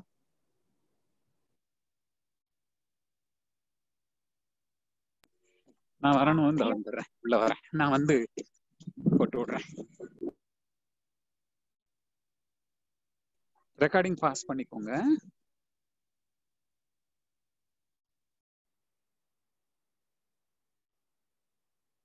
தெரியுதுங்களாங்க ஐயா? தெரியுதுங்கம்மா, தொடங்கலாங்கம்மா. வாழ்க வளமுடன் ஐயா. வாழ்க வையகம், வாழ்க வையகம், வாழ்க வளமுடன். குரு வாழ்க, குரு புகழ் வாழ்க, குருவே துணை. என்னை யான் அறிய வேண்ட இறைவா என் குருவாய் வந்தாய். விஞ்ஞானிகளும் மெய்ஞானிகளும் வெளி என்பது ஒன்றும் இல்லாதது என எதிர்மறையாக கூறினார்கள். ஆனால் அருள் தந்தை மகரிஷி அவர்கள் தான் நேர்மறையாக சிந்தித்தார்கள். ஒரு பெரிய ஆலமரம், அவ்வளவு பெரிய ஆலமரம் ஒரு சிறிய விதையிலிருந்து தான் வந்திருக்கு. அந்த விதையோட தன்மாற்றமே மரமாகி உள்ளது. அப்படி எனில் விரிந்து கொண்டே உள்ள எண்ணிலடங்கா கோள்களை உள்ளடக்கி கொண்டுள்ள பிரபஞ்சமும் சுத்தவெளியின் தன்மாற்றமே. இதனையே மாணிக்க வாசகர் என்ன சொல்றாங்கன்னா, புல்லாய் பூடாய் புழுவாய் மரமாய் பல் விருட்சமாகி பறவையாய் பாம்பாய் கல்லாய் மனிதனாய் பேயாய் கணங்களாகி என இறைநிலையின் தன்மாற்றத்தை விளக்குகின்றார். இறைவெளியே விண் முதல் மண் வரை தானே மாறி மாறி மாறி பின் தெய்வீக விகிதாச்சாரத்தில் ஓரறிவு ஈரறிவு என 5 அறிவு வரை பரிணாமம் மாற்றம் அடைந்து பின் பிரபஞ்சம் என்னும் நந்தவனத்தில் பூத்த இறுதி மலராக 6 அறிவு மனிதனாக பரிணமித்தது. ஆனால் அனைத்துக்குள்ளும் அது மறைபொருளாக இருந்து கொண்டு செயலாற்றி கொண்டிருக்கிறது. எப்படி ஒரு மரத்தின் வேர் கண்ணுக்கு தெரியாதோ அது போல ஆனால் மரத்தின் வேர் கண்ணுக்கு தெரியவில்லை எனினும் வேர்தான் பூமியின் அடியில் உள்ள நீரை எடுத்து மரம் முழுதும் தந்து நமக்கு பூ காய் பழம் அனைத்தையும் தருகிறது. எது எது எல்லாம் உயர்ந்ததாக இருக்கிறதோ அது எல்லாம் வெளியே தெரியாமல் மறைந்தே இருக்கிறது. அது போல இறையும் மறைவாக இருந்து கொண்டு மறைபொருளாக இருந்து கொண்டு தன்னையே மாற்றி மாற்றி மாற்றி மனிதன் என்ற நிலையில் அவனே இறைவனே வெளியே ஒன்றுமில்லா வெளியே உடலுக்குள் உயிராகவும் உயிருக்குள் அறிவாகவும் இருந்து கொண்டு பல வகையான செயல்களை செய்து கொண்டிருக்கிறான். ஆனால் பல கோடி பிறவிகள் எடுத்து வந்ததில் மனிதன் தன் சுயத்தை மறந்து மிருகநிலை பதிவுகளையே வெளிப்படுத்தி வாழ்கின்ற நிலை இருக்கிறது. இந்நிலையை மாற்ற தன் அளவில் எல்லை கட்டி குறுகி இயங்கி அறிவை விரித்து பழக வேண்டும். ஒன்றே எல்லாமாக ஆகி இருப்பதையும் எல்லாவற்றிலும் அந்த ஒன்றே இருப்பதையும் நாம் உணர வேண்டும். இந்த சிற்றறிவு பேரறிவோடு லயமாக வேண்டும். இந்த நிலையை ஒவ்வொரு மனிதனும் எய்த வேண்டியது மனித பிறவியின் நோக்கமாகும். ஏன் இந்த பயணம் அறிவின் பயணம் செய்யணும் அப்படின்னு கேட்டோம்னா, நான் யார், தன் சுயம் என்ன, தன் பூர்வம் என்ன, மூலம் என்ன என்று அறியும் வரையில் மனிதனுக்கு எதிலுமே ஒரு முழு இன்பம் அமைதி ஆனந்தம் எதுவும் கிட்டாது. எப்பொழுதும் ஒரு விரக்தி வெறுப்பு சலிப்பு சங்கடம் இது மட்டுமே இருக்கும். அப்போ ஆத்ம திருப்தி ஏற்பட மனதின் மறுமுனையே தெய்வம் அறிவே தெய்வம் இறைநிலையே எனக்குள் அறிவாக உயிராக மனமாக இயங்கிக் கொண்டிருக்கிறது என்பதை உணர்ந்து பேரறிவோடு லயமாக அறிவு முழுமையை நோக்கிய பூர்வ நிலையை அறிவது அவசியமாக ஆகிறது. பூர்வத்தை அறிய தடையாக இருப்பது நமக்கு என்ன இருக்கு அப்படின்னு கேட்டோம்னா, ஆணவம் கண்மம் மாயை என்ற அழுக்குகள் தான். அப்போ பல கோடி பிறவிகள் கலந்து வந்ததுனால ஆன்மா என்னும் அறிவு கலங்கப்பட்டு தன் சுயத்தை மறந்து சிற்றின்பங்களிலும் உலக பற்றுகளிலும் சிக்கிக் கொண்டு பிறவி தொடர் நீண்டு கொண்டே இருக்கிறது. இந்த உண்மையை உணர்ந்தவர்கள் குருமார்கள். அப்போ அவங்க என்ன பண்றாங்கன்னா, உணராதவர்களுக்கு மூலாதாரத்தில் தேங்கி இருக்கின்ற உயிர் சக்தியை குருவானவர் தன் ஆற்றல் மூலம் தன் உயிர் கலப்போடு மேல்நிலைக்கு மாற்றி அமைத்து புருவ மத்தியில் மாற்றி அமைத்தால் விழிப்பு நிலை கிட்டும். இதையே மாற்றி பிறத்தல் அறிவுக்கு மறுபிறவி என்றும் புருவ மத்தியில் உயிர் மேல் மனம் வைத்து தவம் இயற்றுவதே ஆக்கினை தவம் சொல்றோம். அப்ப இந்த நிலையில என்ன நடக்கும் அப்படின்னு கேட்டோம்னா, புறமனமானது புலன்களிலிருந்து அழுத்தம் ஒளி சுவை மனம் என 4ஐயும் விட்டு அழுத்தம் என்னும் ஒரே புலனாக நிற்கின்றது. இந்த அறிவதனை கருவினிலே இணைத்து தவம் ஆற்ற ஐம்புலன்கள் அமைதி பெறும் அருகுணமும் ஸ்ரீராம் அப்படின்னு சொல்றாங்க. இப்போ ஆகினை தவம் பண்ணும் பொழுது நமக்கு 5 புலன்களும் அமைதி பெறும். இறைநிலை தனது அறிவாலும் ஆற்றலாலும் தானே தன் நிலையில் மாற்றம் பெற்று வந்துள்ளவற்றில் ஒன்றான மனிதன் தனது ஆதி நிலையாக மூலத்தை அறிய எண்ணுவது இயல்புதான். அதற்கு உயிரை உணர வேண்டும். மனதை உயிர் மேல் மனம் வைத்து அதற்கு மூலமான உயிரை உணர துரிய தவம் பழக வேண்டும். அதற்கு மகரிஷி புருவத்திழை உந்தன் பூ விரலால் தொட்டு எந்தன் உயிருணர்த்தி புன் செயல்கள் பதிவழிந்து பூர்வ நிலை அறிவறிய துரியம் தந்து. அப்ப அந்த துரிய நிலையில உயிராகியவே நிற்கும் பொழுது என்ன நடக்கும் அப்படின்னு கேட்டா, சாதாரணமா நடனம் ஆடுற பெண்களை பார்த்தோம்னா தாளம் தப்பாம பாவத்தோடும் விவேகத்தோடையும் ஆனா வேகத்தோடையும் ஆடுவாங்க. அதே போல ஒரு மான் புலி அதை உணவாக கொள்ளுது அப்படின்னு சொன்னோம்னா அந்த நேரத்துல என்ன ஆகும்னா மான் பயங்கர வேகமா ஓடக்கூடியது. ஆனா ஒரு புலி தன்னை தாக்குது அப்படின்னு சொல்லும் போது மெதுவா பதுங்கி பதுங்கி நடக்கும். அதே மாதிரி ஆபத்து சமயத்துல வேகத்தை உள்ளடக்கி அங்கும் இங்கும் மிரள பார்த்து கொண்டு தளர் நடையில் போவது போல அறிவு கட்டுக்குள் உடலும் மனமும் விடுவதனால வேகமும் விவேகமும் இணைந்த விளைவறிந்த விழிப்பு நிலையில் செயலாற்றும் திறன் இயல்பாகிவிடும். இதுவே இறைநிலையின் அருள் நடன காட்சி அப்படின்னு சொல்றாங்க. மகரிஷி இந்த துரிய தவத்தை சிறப்பா என்ன சொல்றாங்கன்னா, ஊன் கொண்ட தேகத்திலே உச்சிமலை மீதினிலே நான் கண்ட நடனமதை நண்பர்களே சொல்லுகின்றேன். மான் கொண்ட வேகத்திலே மரளுகின்ற நடையது போல் நான் கண்ட நடனமதை நண்பர்களே சொல்லுகின்றேன். இந்த தவத்துல ஆழ்ந்து போகும் பொழுது அந்த இன்பத்தை எப்படி சொல்றது அப்படிங்கிறப்ப இந்த கோள்கள் அத்தனையுமே பாத்தீங்கன்னா ஒரு நடனம் ஆடுற மாதிரி அவ்வளவு ஒரு ஆனந்தம் கிடைக்குது அந்த தவத்துல அப்படின்றாங்க. நம்ம அகத்தை திரும்பி நம்ம உணர்ந்து பார்க்கும் பொழுது இந்த உலகங்கள் அத்தனையும் பாத்தீங்கன்னா நமக்கு ஒரு நடனம் ஆடுற காட்சியா தெரியும். இதுதான் ஆனந்தத்துல திளைத்து மகரிஷியே அதை ஒரு நடனம் மூலமா காட்டுறாங்க. அது என்ன ஒரு கவியில அந்த உணர்வை உணர்த்துறாங்கன்னா, இன்ப ஊற்று என நிறைந்த இறைவா எனும் போதிலே ஏற்படும் போரின்பமதை எவ்வாறு சொல்லுவேன்.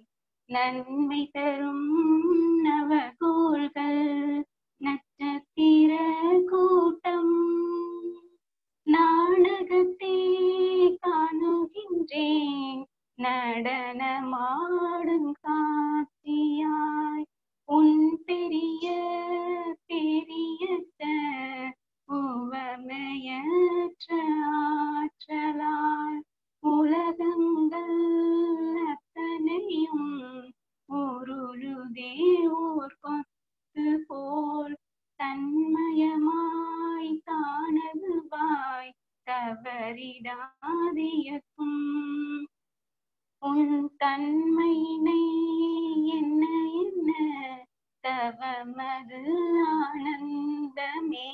இப்படி தவத்துல ஆழ்ந்து நம்ம போகும்போது இந்த பிரபஞ்ச ரகசியங்கள் எல்லாம் பார்க்கும்போது அதுவே நமக்கு ஒரு பெரிய ஆனந்தத்தை கொடுக்கும் அப்படிங்கிறத விளக்குற கவியா இன்ப ஊற்று என நிறைந்த இறைவா அப்படின்றது மகரிஷியோட கவிதை.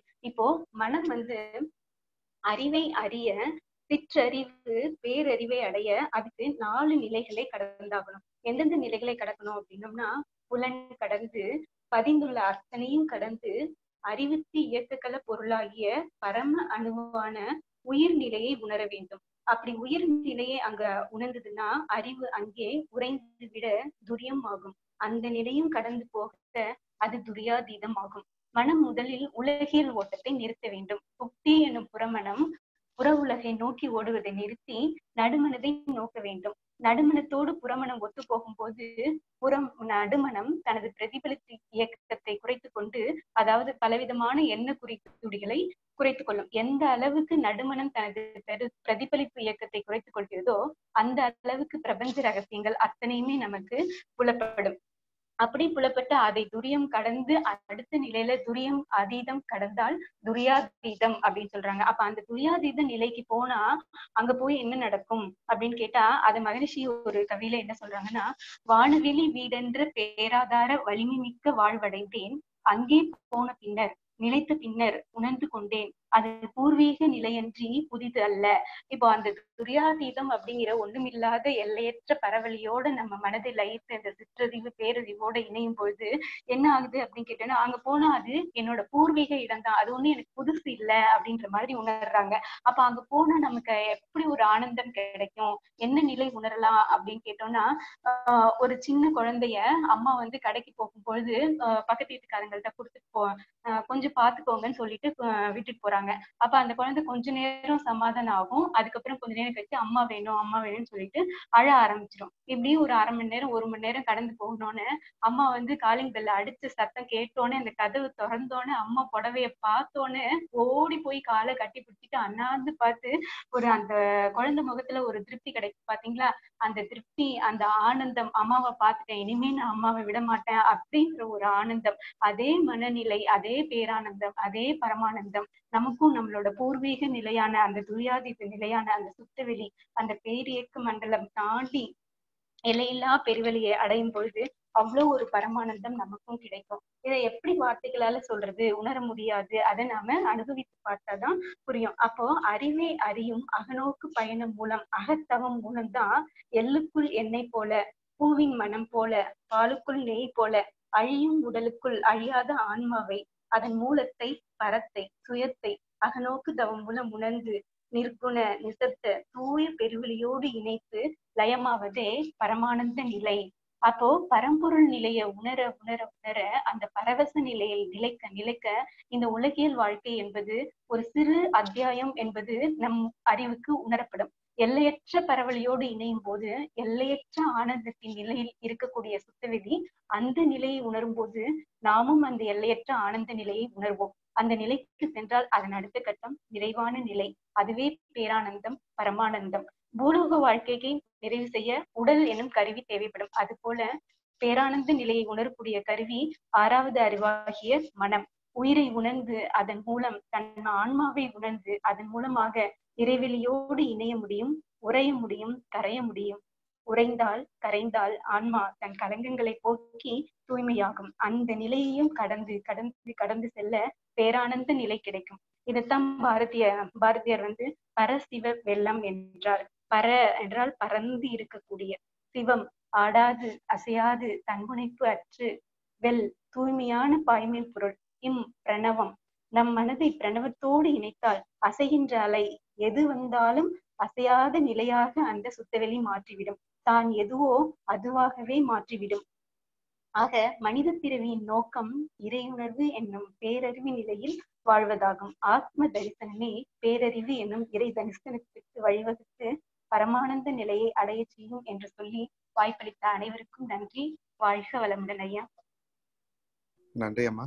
இன்னும் 46 வினாடிகள் தங்களுக்கு பாக்கி இருந்தது. நன்றி. சிறப்பம்மா. மீனாட்சி அம்மா. சாந்தி அரவிந்தரம்மா வாழ்க வளமுடன்.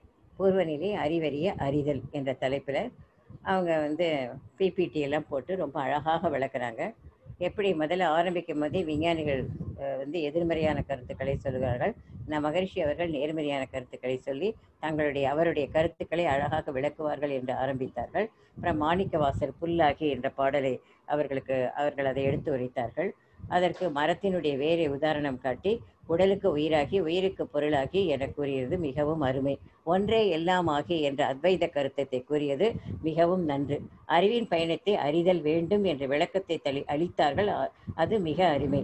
அப்படி அறிந்தால்தான் நாம் அறிவே தெய்வம் என்பதை உணர முடியும். அது அறிவே தெய்வம் என்று உணர்ந்தால்தான் பூர்வ நிலையை நாம் அறிய முடியும் என்று விளக்கம் கொடுத்தார்கள். அறிவுக்கு மறுபிறவி என்பது தவம், ஆகினை தவம். தவம் பற்றிய பாடலை எடுத்து கூறினார்கள். துரிய தவம் விளக்கத்திற்கும் பாடலை கூறினார்கள். அதற்கு உதாரணமாக நடமாடும் பெண்கள் மான் என்ற உதாரணம் அருமையாக இருந்தது. இறைநிலையின் நடனமாடும் காட்சிகளையும் விளக்கமாக இன்ப ஊற்று என்ற பாடலின் மூலமாக அருமையாக எடுத்து கூறினார்கள். மனித அறிவை அறிய 4 நிலைகளின் விளக்கமும் அருமை. புத்தி என்ற புறமனம், நடுமனம் விளக்கம் அளித்தார்கள். துரியாதீத பாடல் வானவெளி வீடு என்று பேர் ஆதார அப்படின்ற பாடலை பிபிடியில் எடுத்து காட்டினார்கள். அதுக்கப்புறம் அடுத்ததாக அந்த துரியாதீதத்தில் வந்து நம்ம மூலத்தை அறிதல் என்ற கருத்தினை ஒரு குழந்தையின் மூலமாக எவ்வாறு குழந்தை வந்து தன்னுடைய மூலமான தாயை அடைந்து அது பரவசம் ஆகிறதோ, ஆனந்த நிலை அடைகிறதோ, அதுபோல நாமும் மூலத்தை அறிந்தால் நமக்கு அந்த பரமானந்தம் கிட்டும் என்று விளக்கம் அருமை. அப்புறம் அதற்கு அகத்தவம் செய்ய வேண்டும் என்று கூறினார்கள். பாரதியாருடைய பரசிவ வெள்ளம் என்ற விளக்கமும் மிகவும் அருமை. மனிதனுடைய பிறவியின் நோக்கம் இறைநிலை அடிதல் என்று கூறி அதவாறு அறிதல் தான் பூர்வ நிலையை அறிவறிதல் என்றும் கூறி அவர் எடுத்து கூறினது மிகவும் அருமையாக இருந்தது, தெளிவாக இருந்தது. அம்மா வாழ்க வளமுடன். அம்மா வாழ்க வளமுடன். நன்றிங்கம்மா. வாழ்க வளமுடன் அம்மா. ஸ்மார்ட் இயக்குநரகத்திலே ஸ்மார்ட் அப்படிங்கிறதுக்கு ஒரு எக்ஸ்பான்ஷன் உண்டு. யாருக்காவது தெரியுமா? ஸ்மார்ட்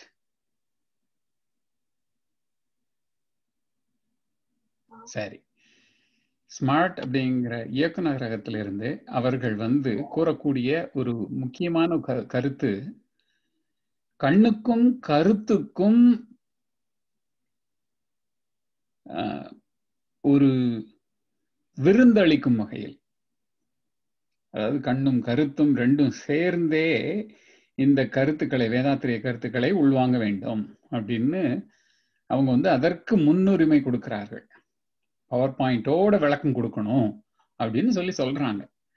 அந்த வகையில சாந்தியம்மா அழகா பவர் பாயிண்ட் போட்டு எல்லாம் விளக்கமா சொன்னாங்க. அருமை. வாழ்க வளமுடன். நன்றிங்க ஐயா. வாழ்க வளமுடன்.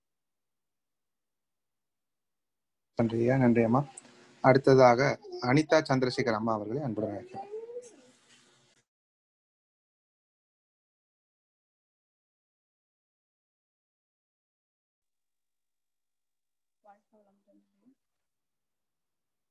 வாழ்க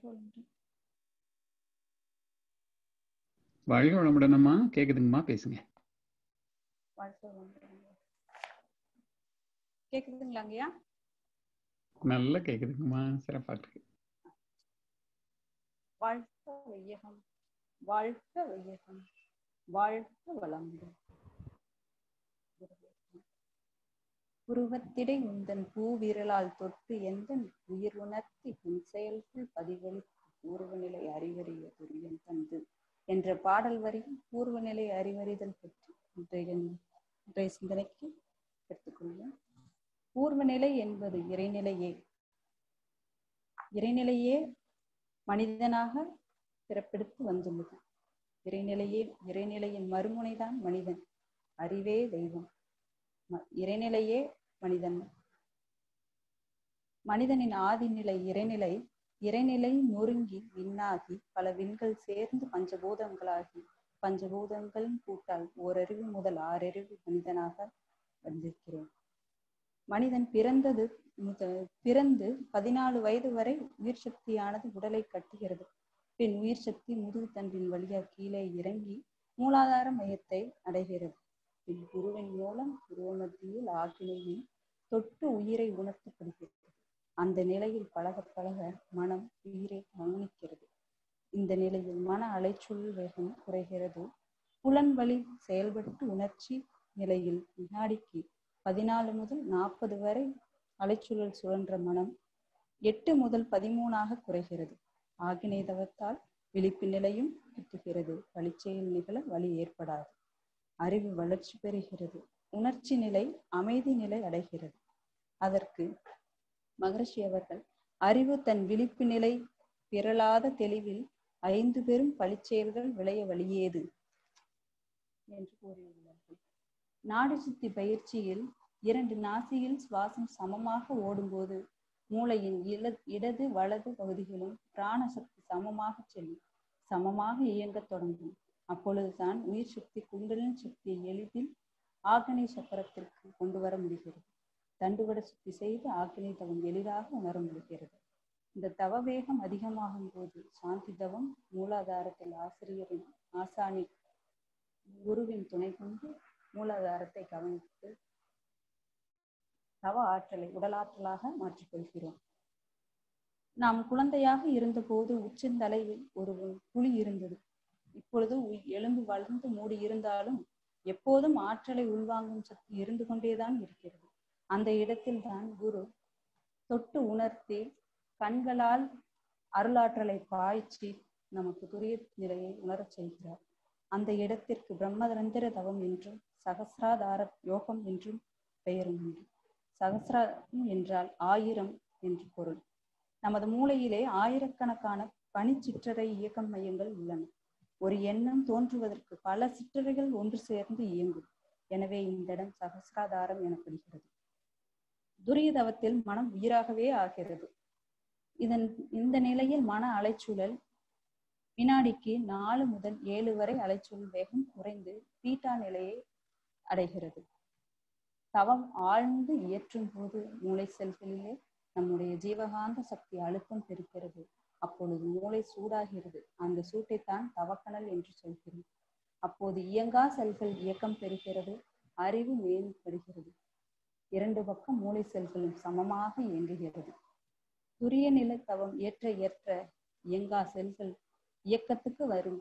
அதனால் பிரபஞ்ச காந்த சக்தியோடு தொடர்பு ஆற்றல் ஓங்கி உள்ளுணர்வு அறிவு ஒளிரும். அறிவு அறிதல் நிகழ்கிறது. நிற்சலன நிலை ஏற்படுகிறது. தன்னை அறிந்திரும் தத்துவ ஞானிகள் முன்னை வினையின் முடிச்சை அவிழ்ப்பார்கள், பின்னை வினையை பிடித்து பிசைவார்கள் சென்னியில் வைத்து சிவனருளாலே. துரிய நிலை தவம் செய்யும் போது சஞ்சித கர்மம், பிராரப்த கர்மம், ஆகாமிய கர்மம் கலைந்து நன்னிலை அடைய முடிகிறது. மகர்ஷி அதற்கான பாடல்கள் சொல்லியிருக்காங்க. அறிவு உயிரில் அடங்கி அந்நிலையில் மேலும் ஆழ்ந்து ஒடுங்கி துரியம் நிற்க முன்வினை போம். விழிப்பு நிலையில் நம் மனதை விருப்பம் போல் கட்டுப்படுத்த முடிகிறது. ஆனால் இயல்பான சாதாரணமான நிலையில் நாம் இந்த செயல் செய்யக்கூடாதுன்னு தீமையான செயல்னு நினைச்சு அந்த செயலை இனிமேல் நம்ம செய்யக்கூடாதுன்னு எண்ணம் போட்டு சங்கல்பம் போட்டாலும் தவம் ஏற்றாத நேரத்துல செஞ்சாலும் அதை நம்ம நினைக்கிற மாதிரி கட்டுப்படுறது இல்லை. ஆனா தவம் செஞ்சு அந்த செயல் செய்யக்கூடாதுன்னு நினைச்சோம்னா அந்த செயல் கட்டுக்குள்ள வருது, கட்டுப்படுகிறது. நாம் எண்ணியதும் கைகூடுகிறது. உடலுக்கு முதன்மையான சுரப்பு பெட்யூட்டரி சுரப்பையும் மனதிற்கு முதன்மையான பீனியல் சுரப்பையும் துரிய தவத்தில் நன்கு இயக்கம் பெறுகிறது. தவம் செய்யும் போது ஜீவகாந்த ஆற்றல் மேலோங்குகிறது. மூளை செல்கள் சிந்தனை திறன் கூடி வரும். மேலும் மூளைதான் 6வது அறிவுக்கான செரிபிரல் கார்டெக்ஸ் மூளையை விஞ்ஞான பார்வையில் சொல்லப்படுகிறது. இயற்கை ரகசியங்கள் அறிவது, அறிநெறியில் அறிவது, தொழில் அறிவிலே மேம்படுவது போன்ற நல்ல நிகழ்வுகள் இந்த துரிய தவத்தின் மூலம் கிட்டுகிறது. அறிவில் தெரிவு பெற்று இயற்கை நியதியை உணர்கிறோம். இயற்கைக்கு இசைவாக வாழ்கின்றோம். தன்னை அறிந்து இயற்கையின் மூலத்தை அறியும் போது அன்பு மலர்கிறது. அன்பு நிலைத்து விடும். கருணை பெறும். தவத்தில் நிலைக்கும் போது நாம் நினைப்பதெல்லாம் நடக்கும். இதைத்தான் ஞானிகள் செய்கதவம் வேண்டியதை அடையலாம் என்று கூறியுள்ளார். தவம் செய்வார்கள் தம் கர்மம் செய்வார், மற்றவர் எல்லாம் அவம் செய்வார் ஆசை வயற்பட்டு என்று திருவள்ளுவர் கூறியுள்ளார். அறிந்தது ஆன்மா, மலர்ந்தது அன்பு. அதுவே மனிதநேயம். மனிதநேயம் மனிதரிடம் மலர்ந்து விட்டால் அது நிலைத்துவிடும்.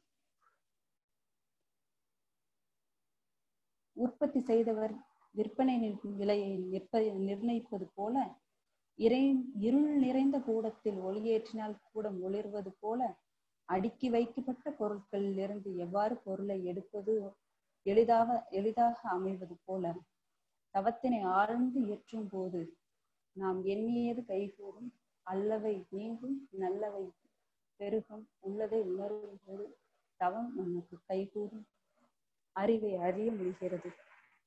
சலனமற்ற தெளிவான மனநிலையை ஏற்படுகிறது. அனைவருமே நம்முடைய உடன் பிறந்தவர்கள் போன்று தோன்றி அனைவரையும் ஏற்றுக்கொள்வோம். நம்மளைப் போலவே அவர்களும் என்ற எண்ணம் உருவாகி எல்லோரும் சமமே என்ற எண்ணம் உருவாகிறது. துரிய நிலைகளுக்கு இந்த வாய்ப்புக்கு நன்றி பாராட்டி விடுகிறேன். நன்றி. வாழ்க்கை வளர்ந்துங்க. அம்மா மீனாட்சி அம்மா அன்மியூட் பண்ணிக்கோங்கம்மா.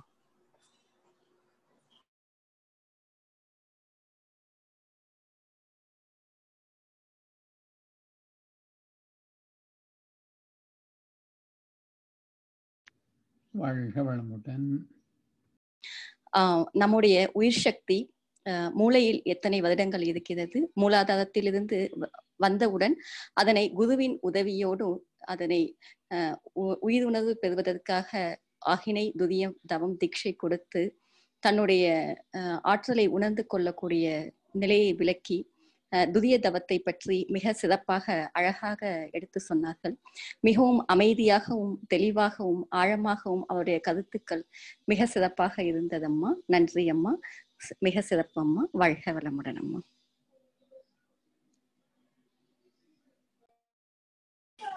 நன்றி அம்மா. ஐயா ரவி ஆறுமுகம் ஐயா இணையிலேன்னு நினைக்கிறீங்க, நீங்க பேசுறீங்களா? வாழ்க வளமுடன். மீனாட்சி அம்மா வந்துட்டாங்களா? அம்மா வந்துட்டாங்க. அம்மா இடையில கொஞ்சம் வெளியே போயிட்டு வந்தாங்க, ஜூம்ல இஷ்யூ என்னன்னு தெரியல. இல்ல அவங்களுக்கு இணைப்பு தொந்தரவு. அம்மா கருத்து சொல்லுங்கம்மா. அனிதா அம்மாவுடைய கருத்து சொல்லுங்க. அதான் அனிதா அம்மா கருத்து நான் கொஞ்சம் தாங்க ஐயா கேட்டேன். கேட்ட வரைக்கும் சொல்லுங்க. அதாவது அவங்க ஜீவகாந்த ஆற்றலுடைய விளக்கம் வந்து ரொம்ப நல்லா இருந்தது, மிக்க அருமையா இருந்தது. அப்புறம் தவம் செய்யறது மிகவும் அவசியம், தவம் செய்தால் நாம நினைப்பதெல்லாம் நடக்கும் அப்படின்னு அவங்க விளக்கம் கொடுத்தாங்க. அதுக்கப்புறமா வந்து அந்த ஆகினை தவம், அந்த துரிய தவம், அப்புறம் மகரிஷியோட பாடல்கள்லாம் எடுத்து உரைத்தாங்க. அதுக்கப்புறமா வந்து தவம் செய்வார் தன் கர்மம் செய்வார் என்று திருக்குறளை கூறி அதனுடைய விளக்கம் அளித்தார்கள். இவ்வாறாக அவர்களுடைய கருத்தானது மிகவும் எளிமையாகவும் தெள்ள தெளிவாகவும் அருமையாகவும் இருந்தது. அதனால் அவர்கள் வாழ்க வளமுடன், வாழ்க வளமுடன். எனக்கு தெரிந்த கருத்தை சொன்னேங்க ஐயா. சாரிங்க ஐயா, மன்னிக்கணும். வாழ்க வளமுடன். சிறப்பா சொன்னீங்கம்மா. நீங்க இப்ப உங்களுடைய இதை ஆரம்பிச்சிடுறீங்களா? அப்ப சரிங்க ஐயா, நான் ஆரம்பிச்சிடுறேங்க ஐயா. அதுக்கப்புறம் நானும் சொன்னதுக்கு அப்புறம் எனக்கும் கருத்து சொல்லிட்டு நிறைவு பண்ணுவோம். சரிங்க ஐயா. வேற யாராவது அன்பர்கள் முன் வருகிறீர்களா? இன்னொரு ஒரு ஸ்லாட் இருக்குது, அதனால அம்மா முடிச்சதுக்கு அப்புறம் அடியன் முடிச்சதுக்கு அப்புறம் நீங்க பண்ணலாம். வாழ்க வளமுடன். நம்ம பொறுத்திருக்க ஆரம்பிக்கட்டுமா ஐயா? வேற யாராவது ஆரம்பிக்க போறாங்களா? இல்ல நீங்க தாங்கம்மா. சரி.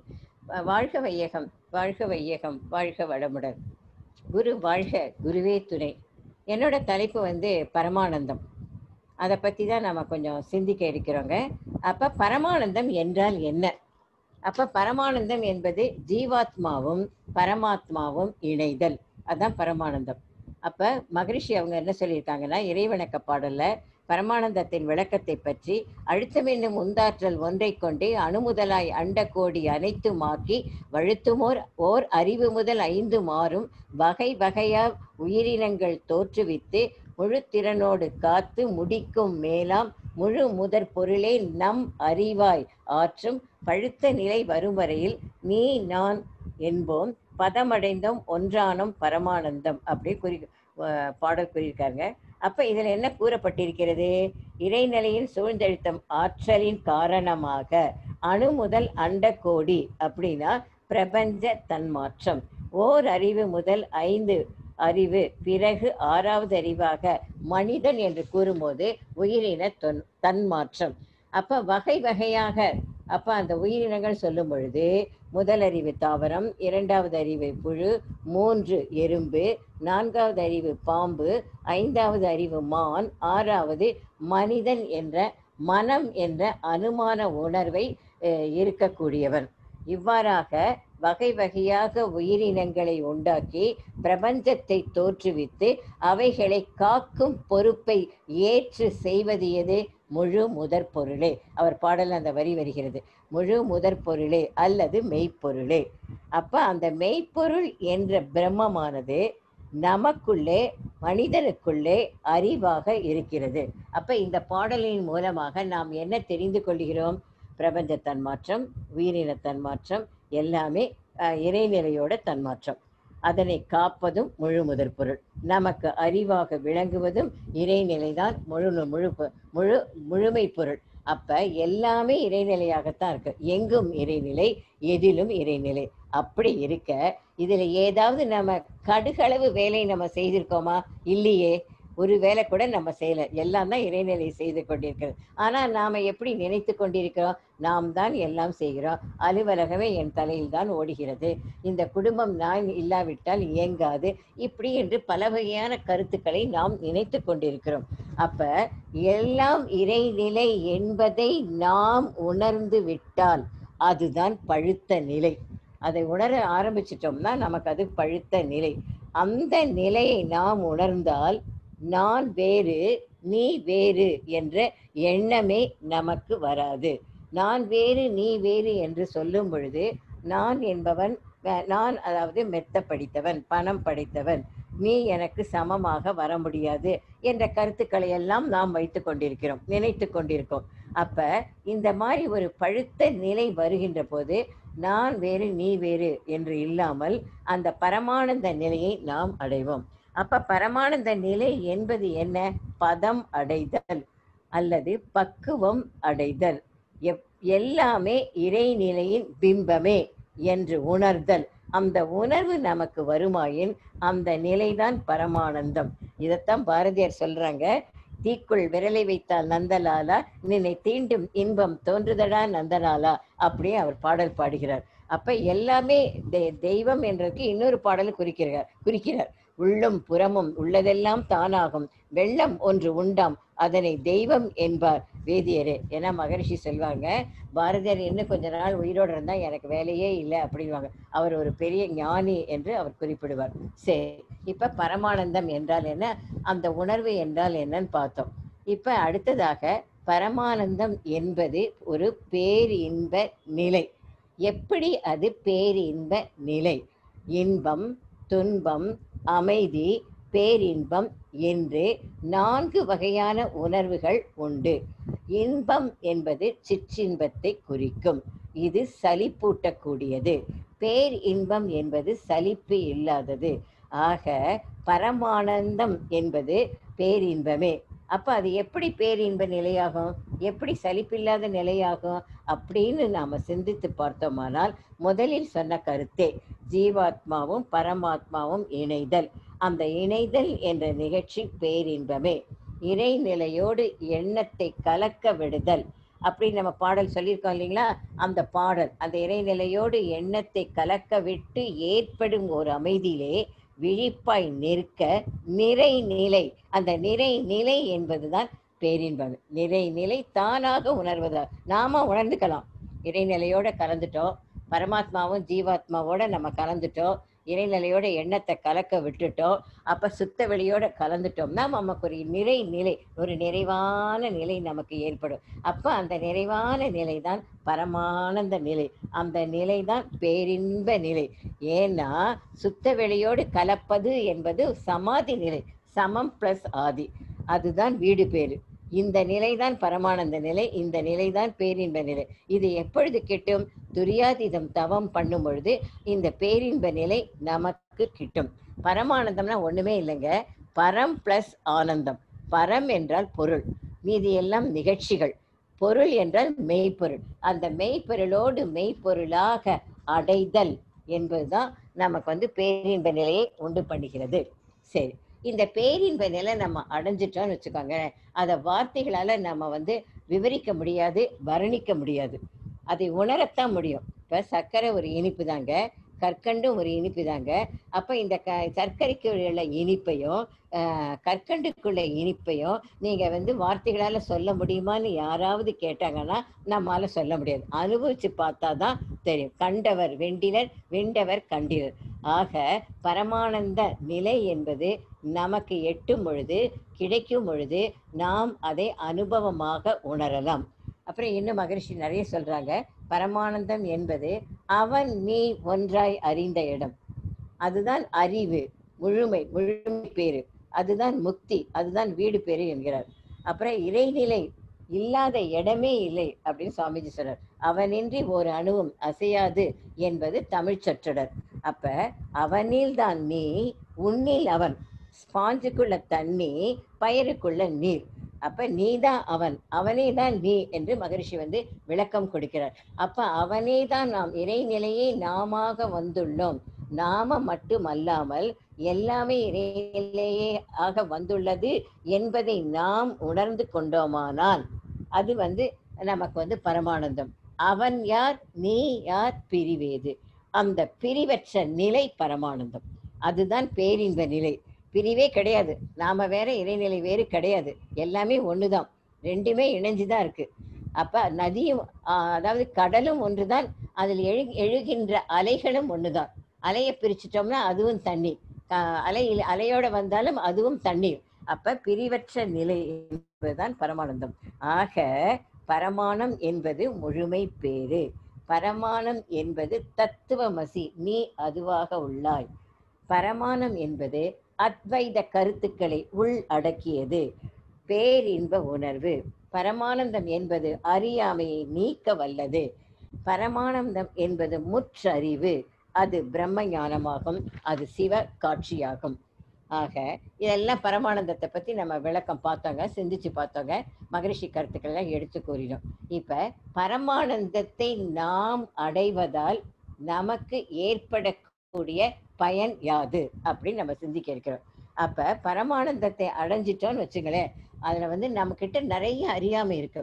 நம்ம கிட்ட அறியாமை இருக்கு என்பதே நமக்கு தெரியறதில்லை. அந்த அறியாமை அத்தனையும் நீக்கி விடுகிறது. அப்ப அந்த அறியாமை அப்படின்னு சொல்லும்போது, அந்த அறியாமை இருக்கிறதுனால தான் நமக்கு வாழ்க்கை துன்பமாக அமைகிறது. இன்பமாக வாழ வேண்டும் என்று நாம் நினைக்கின்றோம், ஆனால் நமக்கு துன்பமே வருகிறது. அப்ப என்ன அறியாமை இருக்கிறது? அறியாமை என்பது அலட்சியப்படுத்துகிறோம், உணர்ச்சி வயப்படுகிறோம், தாம் தனது பற்று உள்ளது, ஆணவம் கண்மம் மாயை உள்ளது. இவை அனைத்துமே நமக்குள்ள இருப்பதனால தான் நமக்கு வாழ்க்கை துன்பமயமாக இருக்கிறது. எப்பொழுது நாம் பரமானந்த நிலையை நாம் அடைகின்றோமோ, இவை அத்தனையுமே நம்மை விட்டு, இந்த அறியாமை என்ற கருத்து, ஆணவம் கண்மம் மாயை என்ற கருத்து, அப்புறம் தான் தனது பற்றி எல்லாமே நம்மை விட்டு போய்விடும். அப்ப அந்த உணர்வை நாம் பெற்று விட்டோமானால் இவை அனைத்துமே விலகி விடுவதனால நமக்கு ஞானம் கிட்டுகிறது, மெய் ஞானம் கிட்டுகிறது. இதைத்தாங்க ஆதிசங்கரர் என்ன சொல்றாருன்னா, வித்யா வித்யாகம் நீ அகந்தையே தேஜஸ் திமிர சங்கவத் அப்படின்றார். அதனுடைய பொருள் என்னன்னு கேட்டீங்கன்னா, ஒளியானது எவ்வாறு இருளை உடனடியாக நீக்குகிறதோ அதுதான் ஞானம், நமக்கு மெய்ஞானம். எப்ப இறைநிலையை அடைகிறோமோ நமக்கு உடனடியாக நமக்கு மெய்ஞானத்தை அடைந்து விடுகிறோம். எப்ப நம்ம மெய்ஞானத்தை அடைகின்றோமோ அப்ப நம்ம கிட்ட இருக்கின்ற அறியாமை எல்லாமே நம்மை விட்டு விலகி விடுகின்றன. அப்ப அந்த மாதிரி ஒரு நிலை நம்ம அடைய வேண்டும் என்று சொல்லுகிறார் மகரிஷி அவர்கள். பரமானந்த நிலையை அடைவதால் இறை உணர்வு கிட்டும்.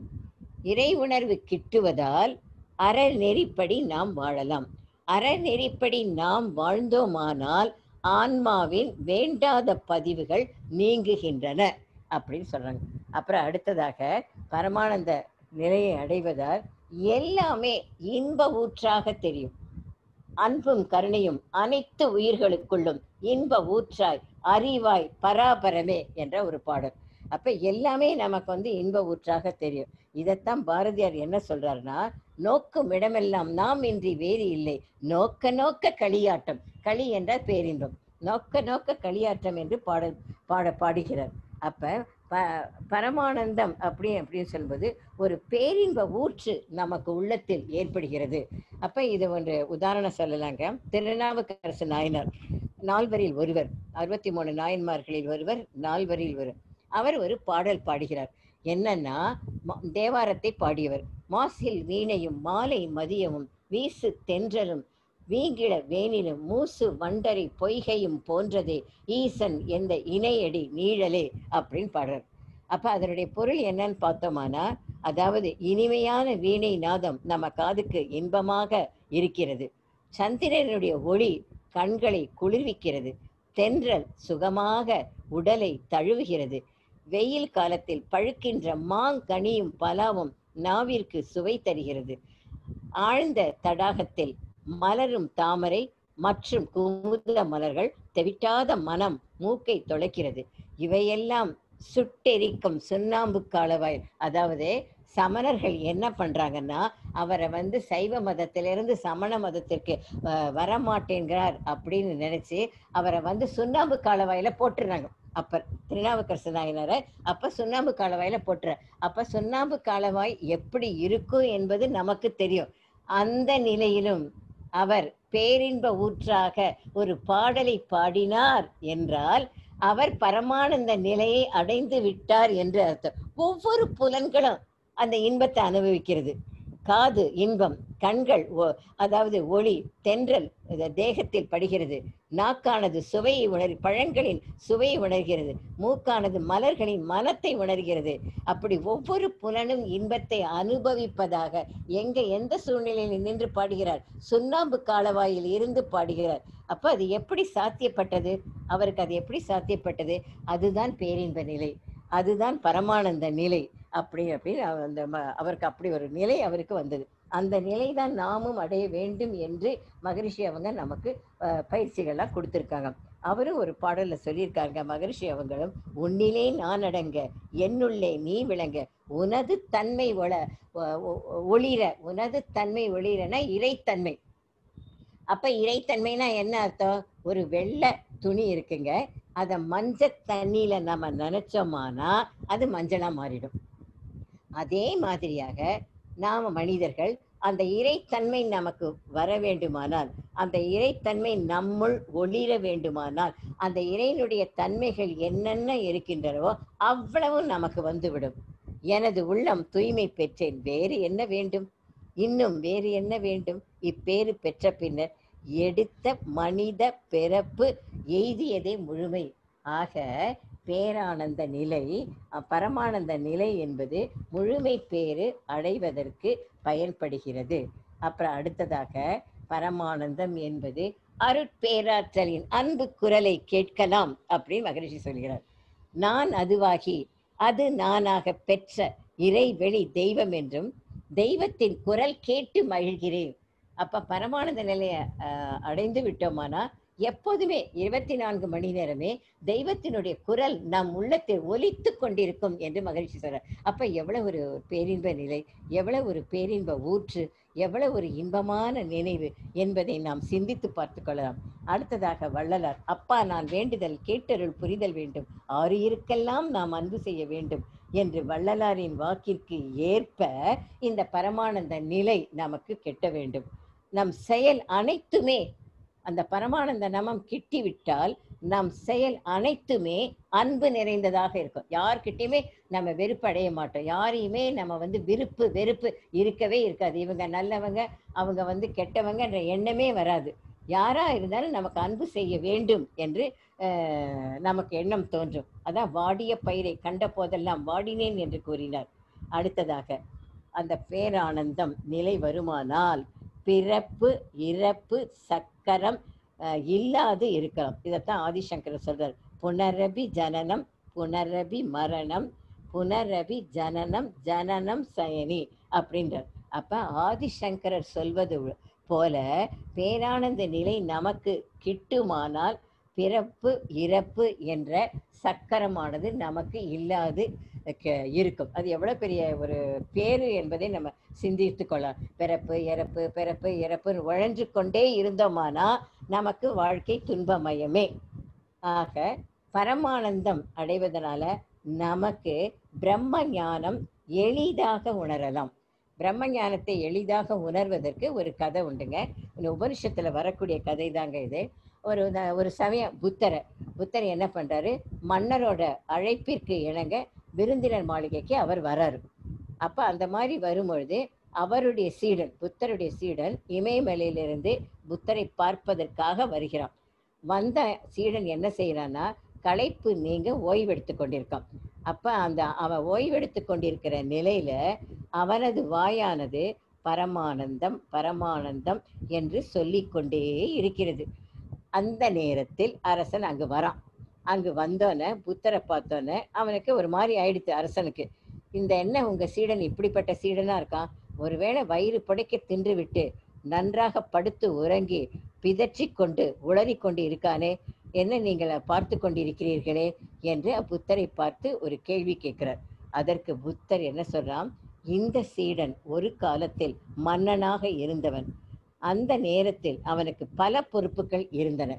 அப்ப ஒரு நேரத்துல அந்த மன்னன் அந்த பொறுப்பிலிருந்து விலகி அவன் துறவு அடைந்தான். துறவு அடைந்தோன பிரம்ம ஞானத்தை பெற்று அந்த பிரம்ம ஞானத்தினுடைய விளைவுதான் இப்ப அந்த நிலையில இருக்கான், அந்த இறைநிலையோட இணைஞ்சு இருக்கான், பிரம்ம ஞானம் என்ற நிலையில இருக்கான். அதனால அவனுடைய வார்த்தைகள் பரமானந்தம் பரமானந்தம் என்று கூறுகிறான் அப்படின்னு விளக்கம் விளக்கம் சொல்றார். எதற்கு நாம சொல்ல வருகிறோம் என்றால், பரமானந்தத்தை உணர்ந்து விட்டால் பிரம்ம ஞானம் எளிதாக வந்துவிடும். அப்ப அந்த தூக்கத்துல கூட நம்ம 24 மணி நேரம் சொன்னோம் இல்லைங்களா, அந்த தூக்கத்துல கூட நம்ம பரமானந்த நிலையை நாம் அடையலாம். அதைத்தான் மகரிஷி ஒரு பாடல்ல சொல்றாங்க, ஜீவனுக்குள் சிவனுக்குள், சிவம் என்றால் சுத்தவெளி, ஜீவர்களும் சிவனுக்குள் சிவமும் என்று உணர்தல் பிரம்மஞானம் அப்படின்றார். அதான் முதல்ல சொன்ன மாதிரிதான், ஸ்பாஞ்சுக்குள்ள தண்ணி, பயிருக்குள்ள தண்ணி, அப்படி தண்ணி ஊறுதல் அப்படின்னு சொல்றோம். அப்ப உயிரினங்களுக்குள்ள என்ன இருக்கு? சிவம் என்ற சுத்தவெளி இருக்கு. சுத்தவெளிக்குள்ள என்ன இருக்கு? உயிரினங்கள் இருக்கின்றன. அப்ப இந்த மாதிரியாக அந்த பரமானந்தத்தை அடைந்தால் என்னென்ன பலன்கள் என்று நம்ம மகிழ்ச்சி பாடல்களை எடுத்துக்கொண்டு சொல்லிக்கொண்டே போகலாம், நாள் முழுவதும் சொல்லிக்கொண்டே போகலாம். சரி, இந்த இந்த பரமானந்தத்தை எப்படி அடைவது? அதற்கு ஒரே வழி அகத்தவம் தான். நிறைய தவமுறைகள் நமக்கு மகரிஷி அவர்கள் கொடுத்திருக்காங்க. அகத்தவம், அகத்தாய்வு செய்து செய்து நம்ம களங்கங்களை போக்கி மன தூய்மை அடைய வேண்டும், வினை தூய்மை பெற வேண்டும். இதைத்தான் திருமூலர் என்ன சொல்றாருன்னா, திளைக்கும் வினைக்கடல் தீர்வுறு தோணி இழைப்பினை நீக்கும் இரு வழி உண்டு.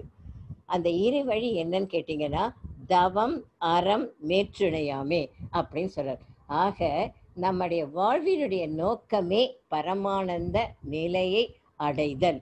அந்த பழுத்த நிலை வர வேண்டும், பக்குவ நிலை நமக்கு வர வேண்டும். அப்ப அதற்கு வர வேண்டும் என்றால் நமக்கு தவம் செய்தல் வேண்டும், அப்புறம் அகத்தாய்வு செய்தல் வேண்டும். பாரதியாரும் செய்க தவம் செய்க தவம் என்று கூறுகிறார். ஆக மனிதராய் பிறந்தவர் யாவரும் வாழ்வின் நோக்கமாகிய தவம் செய்து பரமானந்தத்தை அடைந்து நாம் இன்புருவமாக என கூறி வாய்ப்பு தந்தமைக்கு நன்றி பாராட்டி நான் நிறைவு செய்கிறேன். வாழ்க வளமுடன், வாழ்க வளமுடன், வாழ்க வளமுடன், வாழ்க வளமுடன். இது ஆங்கிலத்துல ஒரு வார்த்தை சொல்லுவாங்க, இன்ஃபர்மேஷன் பேக்ட். அப்படியே திணிவு பெற்ற நிலை, அப்படியே இறுக்கி சாராக பிழிந்து அழுத்தமெனும் முந்தாற்றல்னு ஆரம்பிச்சு தீர்வுறு தோணி அப்படிங்கிறது வரைக்கும் பரமானந்தத்திற்கு எப்படி பரமானந்த நிலையை அடையலாம். பல கவிஞர்கள் பல மகான்களின் பாடல்களை எடுத்துக்காட்டி, மகரிஷி பாடல்களையும் எடுத்துக்காட்டி பரமானந்த நிலையை அடைந்து அதன் பலன்கள் என்னென்ன என்று அதையும் பட்டியலிட்டு, ஆக இது அனைவருக்குமே சாத்தியம் என்று மகான் எளிமைப்படுத்தி உள்ளதையும் விளக்கம் கூறி, அகத்தவமும் அகத்தாய்வுமே இதற்கு சரியான தீர்வு செய்யுங்கள், யாம் பெற்ற இன்பம் என்று மிக அருமையாக. இது இப்போ என்னன்னா, நம்ம ஐடியில் சொல்றது மாதிரி ஒரு ஜிப்ட் ஃபைல் அப்படியே கொடுத்துட்டாங்க, இந்தாங்க வச்சுக்கோங்க அப்படின்னு. எடுத்து ஒன்றுன்னா வெளியே எடுத்து இதை ஒரு மணி நேரம் கேட்க வேண்டிய பேச்சு அவ்வளவு அழகாக சுருக்கமாக இறுக்கி பிடிச்சு அழகாக கொடுத்துட்டாங்க. வாழ்க வளமுடன், வாழ்க வளமுடன். ஐயா எவ்வளவு நேரம் ஆச்சு நமக்கு சொல்லுங்க. வாழ்க வளமுடன். அம்மா கூடுதலா ஒரு 5 நிமிடம் எடுத்துட்டாங்கய்யா. நிறுத்துவதற்கு மனம் வரவில்லை. அருமை, சிறப்பு. வாழ்க வளமுடன். மிகச் சிறப்பாக ஏன் பரமானந்தம் என்றால் என்ன என்பதில் ஆரம்பித்து, ஏன் இதை அடைய வேண்டும், அதை அடைந்த பிறகு கிட்டும் நிலை மிக தெளிவாக விளக்குனாங்க. அதற்கு முன்னால் பேசியவர்களும் பூர்வ நிலையை பற்றி பேசும் பொழுது பூர்வீகம் என்ற ஒரு வார்த்தையை சொல்லாடல் இருந்தது ஐயா. அதிலே எனது மனைவி அடிக்கடி உபயோகப்படுத்தக்கூடிய ஒரு வார்த்தை, நாமெல்லாம் நாடோடிகள் என்று. அதாவது வரைகடலோடி திரவியம் தேடுவதற்காக நம்முள் சிலர் அதை வாய்ப்பு என்றும் கொள்ளலாம், சில நேரத்தில் அதை சந்தர்ப்பம் சூழ்நிலை என்றும் சொல்லலாம். இதை முன்னிட்டு அடிக்கடி உபயோகப்படுத்தக்கூடிய அந்த வார்த்தை நாடோடிகள் என்று. இவர்களுக்கு பிறந்த மண்ணை பூர்வீகம் என்ற இடத்தை விட்டு இங்கு வந்த பிறகு திரும்பவும் அந்த வெக்கேஷன் என்று சொல்லக்கூடிய விடுப்பு நாள் வரும் பொழுது அது கிளம்புவதற்கு ஒரு நாள் முன்னால் தூக்கமே வராது. அங்கே சென்று அடையும் வரை, பூர்வீகத்தை சென்று அடையும் வரை, அது நம்முடைய நாடாக இருக்கட்டும், மாநிலமாக இருக்கட்டும், சொந்த ஊராக இருக்கட்டும், அது பூர்வீக நிலையை சென்று அடையும் முறை, அதாவது நேரம் நெருங்க நெருங்க நமக்கு இருப்பு கொள்ளாது. அது மாதிரியான ஒரு ஆழ்ந்த ஒரு உணர்வு ஒவ்வொரு அன்பர் ஞானாசிரியர் ஒவ்வொருவருடைய பேச்சிலையும் இதை காண முடிந்தது. நன்றி. அடியனுடைய ஒரு சிறிய ஒரு கருத்து, விளங்கிய கருத்து என்று சொல்லலாம். அடியனுடைய கருத்து அல்ல, இது போலச் செய்தல் என்ற அளவிலே இந்த பிரபஞ்ச தோற்றங்களிலே, இயக்கங்களிலே மனிதனுடைய அறிவிற்கு எட்டியவை, எட்டாதவை என்று இரண்டாக பிரித்தால், புலனறிவுக்கு எட்டாதவை மனம், உயிர், மெய்ப்பொருள், இந்த மூன்று. இதை மறைபொருள் என்று அழைக்கிறோம். இந்த மறைபொருள் விளக்கத்தை மதங்கள் எல்லாம் ரகசியார்த்தம் என்ற பெயரிலே குறிப்பிட்டுள்ளதாக நமது மகான் அவர்கள் குறிப்பிட்டுள்ளார். இந்த மறைபொருளாகிய மனம், உயிர், மெய், இம்மூன்றையும் பற்றி விளக்குகின்ற விளக்கம் எல்லாம் மறை. வெறும் நூல் அறிவினாலே இந்த மறைபொருட்களை விளக்க முடியாது. அவனே அதுவாகி அந்நிலையிலே தோய்ந்து உணர்ந்த தெளிவிலேதான் விளக்க முடியும். மெய்ப்பொருள் என்ற ஒன்றை உணர்ந்தவர்களால் தான் விளக்க முடியும். காரணம், அவன் தெய்வமாகவே அவனாகவே மாறிவிடுகிறான். அதனை ஐயப்படாதது அகத்தது உணர்வானை தெய்வத்தோடொப்பக்கொள்ளல் என்கிறார் திருவள்ளுவர். உலக இயலிலே இருக்கின்ற சாதாரண மக்களுக்கு ஏதோ அறிய வேண்டும் என்ற ஆர்வம் உண்டு. அந்த ஆர்வத்திற்கு விளக்கம் கொடுப்பதற்காக மெய்ப்பொருள் உணர்ந்த நிலையிலே உள்ளவர்கள் தன் கருத்தை தந்தபோது அதுவே வேதம் என்று அழைக்கப்பட்டது. இதன் பின்னணியிலே வேதம் என்பதானது இறைவனாலேயே சொல்லப்பட்டது என்பதிலே தவறேதுமில்லை. விளக்கம் பெற்ற மனிதன் இறைவன் நிலையிலே இருந்து சொல்வது என்பதைத்தான் தெய்வமே பேசுகின்றது என்று சொன்னார்கள். இதனை திரும்ப திரும்ப ஐயா அடிக்கடி, நமது அருளையா அடிக்கடி சொல்லுவாங்க. ஒரே கருத்து தான் இருந்தாலும் வந்துட்டு திரும்ப திரும்ப திரும்ப திரும்ப கேட்டுக்கொண்டே இருக்க வேண்டும். அம்மா சொன்னது போல அந்த முற்பிறவியிலே மன்னனாக இருந்து பரமநிலை அடைய வாய்ப்பில்லாத ஒருவர் இந்த நிலையிலே, இந்த பிறவியிலே அந்த நிலை கிடைக்க பெற்று தூங்கும் போது கூட பரமானந்தம் பரமானந்தம் என்று உச்சரித்து கொண்டே இருக்கக்கூடிய அந்த நிலையிலேயே, பரமானந்த நிலையிலேயே இருக்க பெற்ற ஒரு அன்பனுடைய கதையை சொன்னார்கள். மிக அருமை. வாழ்க வளமுடன் ஐயா. வாய்ப்புக்கு நன்றி. நன்றி ஐயா. அருளையா, உங்க கருத்துக்களை பதிவு செஞ்சு நிறைவை நோக்கி போகலாம் ஐயா. வாழ்க வளமுடன். வாழ்க வளமுடன். இத எப்படி அவ்வளவு சுலபமாக வார்த்தைகளில் வடிக்க இயலுமா தெரியவில்லை. வாழ்க வளமுடன். நேர கட்டுப்பாடு காரணமாக உடனடியாக என்னுடைய தயாரிப்பு சொல்லிட்டு, வேற யாராவது நண்பர்கள் முன் வருகிறீர்கள் என்றால் சிறப்பு, இல்லைன்னா நான் சொல்றேன். வரீங்களா யாராவது? ஐயா நீங்க சொல்லுங்க ஐயா. வாழ்க வளமுடன் ஐயா. வாழ்க வளமுடன். அடியேன் எடுத்துக்கொண்ட தலைப்பு பூர்வ நிலை அறிவறிதல். பரமானந்தம் அளவுக்கு அடியேன் இன்னும் தயாராகல.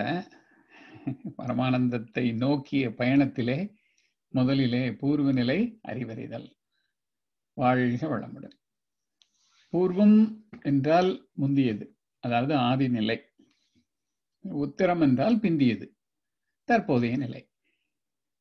இரண்டையும் இணைத்தால் பூர்வோ உத்திரம் என்பதை பூர்வோத்திரம் என்று சொல்லுவாங்க. யாராவது அவங்கள பத்தியே தற்புகழ்ச்சி பேசிக்கிட்டே இருந்தாங்க அப்படின்னா, அப்போ ஒருத்தவங்க சொல்லுவாங்க, உங்க பூர்வோத்திரம் தெரியும் எனக்கு, அல்லது அவருடைய பூர்வோத்திரம் எனக்கு தெரியும் அப்படின்னு சொல்லுவாங்க. இது ஊர்ப்புறங்கள்ல பேசுறது. ஆக இந்த பூர்வநிலை அறிவறிதல் என்பது ஆதிநிலை. அதாவது ஆதிநிலை என்னது? இறைநிலை. அதுதானே இந்த பிரபஞ்ச பரிணாமத்திற்கும் உயிரின பரிணாமத்திற்கும் மூலப்பொருளாக உள்ளது. அது எப்படி மூலமாக இருக்கின்றது? அறிவாக இருக்கின்றது. மகான் பாடல் சொல்லியிருக்கிறார், அஞ்சுவது ஏன் துணிந்துரைப்போம், அறிவேதான் தெய்வம், அதுவேதான் வான் காந்தம் அகண்ட மண்டலத்தில். இது மகான் பாடல். மூலமாக இருக்கக்கூடிய அறிவு இறைநிலை, ஆதிநிலை. அதுதான் மனிதனாகவும் பரிணமித்து வந்துள்ளது. நான் யார் என்று சிந்திக்கிற போது உடலாக எண்ணுகிறோம் இல்லையா? முதல்ல எடுத்த உடனே நம்ம உடலைத்தான் கவனிக்கிறோம். பிறகு தவம் பயின்று உள்முகமாக பயணம் செய்யும் போது மனம் என்ற ஒன்று பிடிபடுகின்றது. அப்புறம் மனம் உயிரின் படற்கை அப்படிங்கிறத உணர்கிறோம். அப்புறம் உயிர் உணர்வு பிடிபடுகின்றது. மேலும் மேலும் மேலும் நுணுகி நாம் தவத்திலே செல்லும் பொழுது அறிவு அப்படிங்கிறது பிடிபடும். இந்த அறிவு தான் நான். இந்த உணர்வு, இந்த வரிசையா ஒன்னொன்னா உணர்ந்து போயிட்டு இருக்கோம் இல்லையா? இதை பஞ்சகோஷம் அப்படின்னு சொல்லுவோம் இல்லையா? ஐந்தடுக்கு. இந்த எப்படின்னா, இப்ப செட்டிநாட்டுல எல்லாம் பார்த்துருக்கோம் இல்லையா? பாத்திரங்களை வந்து அடுக்கடுக்கா அடுக்கடுக்கா அடுக்கடுக்கா வச்சிருப்பாங்க. ஒரு பாத்திரத்துக்குள்ள இன்னொன்னு, அதை விட கொஞ்சம் சின்னதா இருக்கும், அதுக்குள்ள நுழைச்சிருவாங்க. அதை விட சின்னது குத்துப்போனின்னு தான் சொல்லலாம் இல்லையா? குத்துப்போனி வந்து ஒரு பெரிய குத்துப்போனி, அதை விட கொஞ்சம் சின்னது, அதை விட கொஞ்சம் சின்னது, அப்படியே வரிசையா உள்ள அடுக்கிடலாம். அதுதான் அந்த அடுக்கு. ஒன்னுக்குள் ஒன்னாக அடுக்கி வைத்தது. அடுக்கு சட்டின்னு சொல்லுவோம், குத்துப்போனி ஏதோ ஒன்று. குத்துப்போனிங்கிறது திருநெல்வேலி பக்கத்துல உள்ள பழக்கம். மற்றவர்களை எப்படி சொல்லுவாங்கன்னு எனக்கு தெரியாது. அடுக்கு சட்டி அப்படி வச்சுக்கிடுவோம். கோயில உதாரணமா எடுத்தோம்னா பிரகாரம் இல்லையா? வரிசையா ஒவ்வொரு பிரகாரமாக சுற்றி உள்ள போறோம். அந்த வகையில இந்த கோஷங்கள், அன்னமய கோஷம் இந்த பரு உடலை குறிக்கிறது. மனோமய கோஷம் உடலை தாண்டி மனம் என்பதை உணர்தல். அப்புறம் பிராணமய கோஷம் மனதை தாண்டி மனதிற்கு மூலமான உயிர் என்பதை உணர்கிறோம். விஞ்ஞானமய கோஷம் உயிரை தாண்டி அதற்கும் மூலமாக இருப்பது இந்த அறிவு அப்படிங்கிறதை உணர்கிறோம். அடுத்தது ஆனந்தமய கோஷம், பேரின்பம். இது அறிவுக்குள் அடக்கம். இப்படி இந்த பஞ்ச அடுக்கு, பஞ்சகோஷம், ஐந்தடுக்கு அப்படின்னு சொல்றோம். குரு மூலமாக முதன்முறையாக ஆக்ஞனை தீட்சை பெற்றவுடன் மனமும் அதை எடுத்த உயிரும் உணர்த்தப்படும். அதைத்தான் மகான் வந்து சொல்லியிருக்காங்க இல்லையா? பூவிரலால் தொட்டு எந்தன் உயிர் உணர்த்தினாய் உணர்த்தி என்று பாடியிருக்கிறார். மனம்தான் தன்னை உணர்ந்து உயிரையும் உணர்கிறது. துரிய தீட்சை தரும்போது மனம் மேலும் ஒடுங்கி உச்சியில் அறிவாக உணரப்படுகிறது. இங்கே பூர்வ நிலையாகிய ஆதி நிலையாகிய அறிவை, இறை அறிவை உணர்கிறது. அறிவேதான் நான், எனவே ஐயமின்றி தேர்வோம். இது மகரிஷி வார்த்தைகள். இறைநிலை முற்றறிவு, நாம் சிற்றறிவு இல்லையா? அது முழுமை, நாம் பின்னம். Total consciousness, fractional consciousness. தவத்தினால் இந்த பின்னத்தை மேலும் மேலும் உயர்த்தி முழுமையாக, அதாவது டோட்டல் கான்சியஸ்னஸ் ஆக மாற்றலாம்.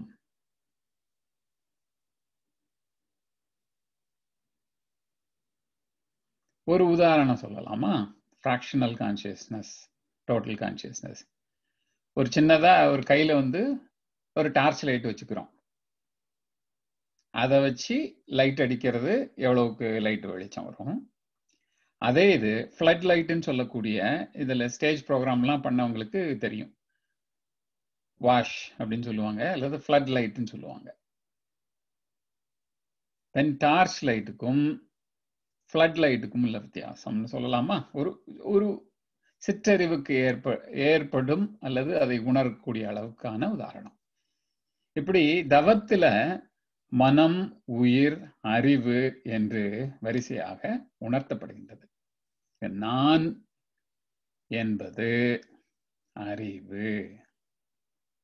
அதை அறிவதும் அந்த அறிவே அதனால் அறிவறிய, அதாவது அறிவை அறிய துரியம் தந்து என்று மகான் பாடியிருக்கின்றார்.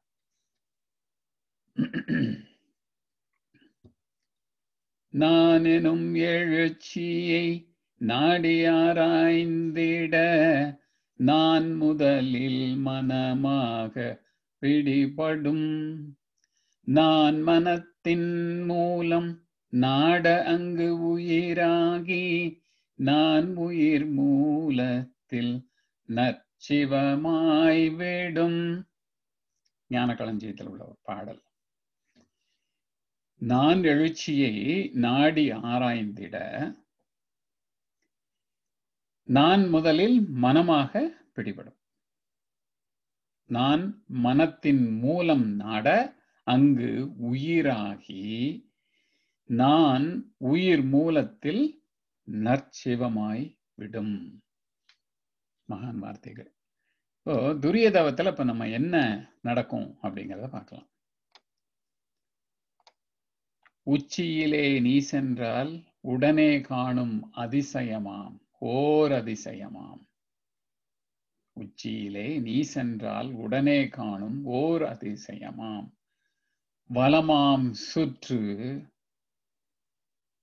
வலமாம் சுற்றுமாகும் அச்சமயம் அறிவுக்கோர் வியப்பு தோன்றும். அவ்விடத்தே நிலைத்திருக்க பழகிவிட்டால் இச்சையெல்லாம் பிறக்குமிடம் கண்டு கொள்வாய். எது வேண்டும் வேண்டாம் என்று இரண்டும் கண்டு நச்சுவிளை இச்சையெல்லாம் கழித்துவிட்டு நலமீயும் எண்ணமே மீதம் கொள்வாய். நலமீயும் எண்ணமே மீதம் கொள்வாய். மகான் இதை மாத்திரம் கொள்ளுங்கள் என்று அருமையாக பாடலிலே துரியத்திற்கான விளக்கத்தை கூறுகின்றார். அறிவு நுண்மையும் திண்மையும் பெற்றவுடனே எது தீது எது நன்று என்று அறிய துவங்கிவிடும். எங்கே? துரியத்திலே. புதிய எண்ணம், புதிய சிந்தனை, சொல், செயல் இவற்றினால் விழிப்பு நிலை நல்ல பதிவுகளே சேரும். பழைய பதிவுகள், அதாவது தீய பதிவுகள் செயலுக்கு வரமாட்டா. செயலுக்கு வராது. அதைத்தான் புன்செயல்கள் பதிவழித்து என்று மகான் பாடியிருக்கிறார். துரியத்தில் வாழ்த்தினாலும் சங்கல்பங்கள் இயற்றினாலும் செயலுக்கு வரும். தொடர்ந்து சங்கல்பம் செய்வதற்கு ஏற்றதவம் துரியமே ஆகும். மற்றவரை எதிர்பார்த்தல் கையேந்தல் வேண்டாம், மாநிதியாம் இறைவனைனும் மனத்தடியில் தேர்வோம். மகான் பாடல். மற்றவரை எதிர்பார்த்தல் கையேந்தல் வேண்டாம், மாநிதியாம் இறைவனை நம் மனத்தடியில் தேர்வோம்.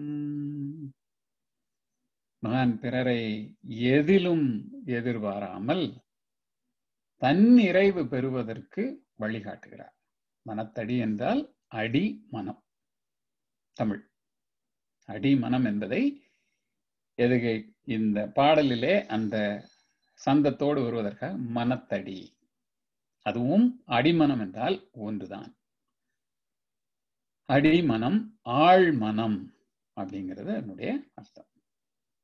ஏன் ஆழ்மனதின் அற்புத சக்தின்னு சொல்லிட்டு மர்ஃபி புத்தகம் 300 பக்கம், அது எல்லாருமே படிச்சிருப்பீங்க இல்லையா? எதையாவது சங்கல்பம், எது நம்ம ஆழ்மனதோட மனதை ஒடுக்கி இந்த சங்கல்பத்தை சொல்ல சொல்ல சொல்ல சொல்ல அது செயலுக்கு வரும். இது நாம தவம் பண்றவங்களுக்கெல்லாம் ரொம்ப எளிமையாகவே இது ஒரு புரிந்த ஒரு விஷயம். எல்லோருக்குமே தவம் ஆழ்ந்து தினசரி இயற்றுபவர்களுக்கு இது சாதாரண விஷயம். என்ன நினைக்கிறோமோ அது செயலுக்கு வருது அப்படிங்கிறத அனைவருமே அனுபவபூர்வமாக உணர்ந்தவர்கள். மனதை ஒடுக்கி துரியத்திலே இருந்து கொண்டு தவமும் சங்கல்பமும் செய்ய இறைவனே மாநிதியாக வந்திருந்து அருள்கிறான். துரிய வாழ்வுடனே சுகபூரணம் என்னும் பெரிய வாழ்வளித்த பெருந்தனி தந்தையே.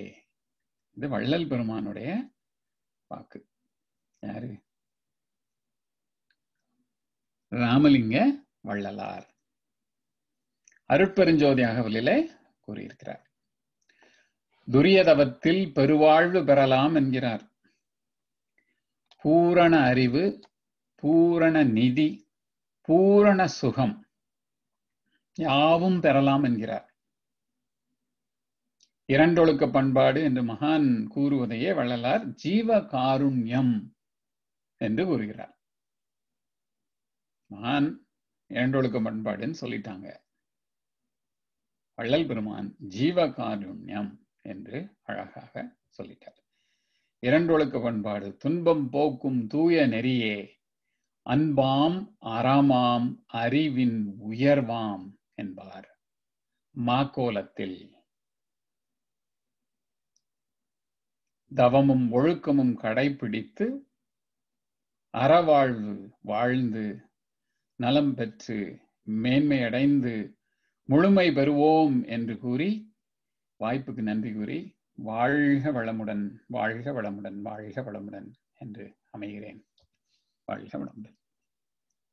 நன்றி ஐயா.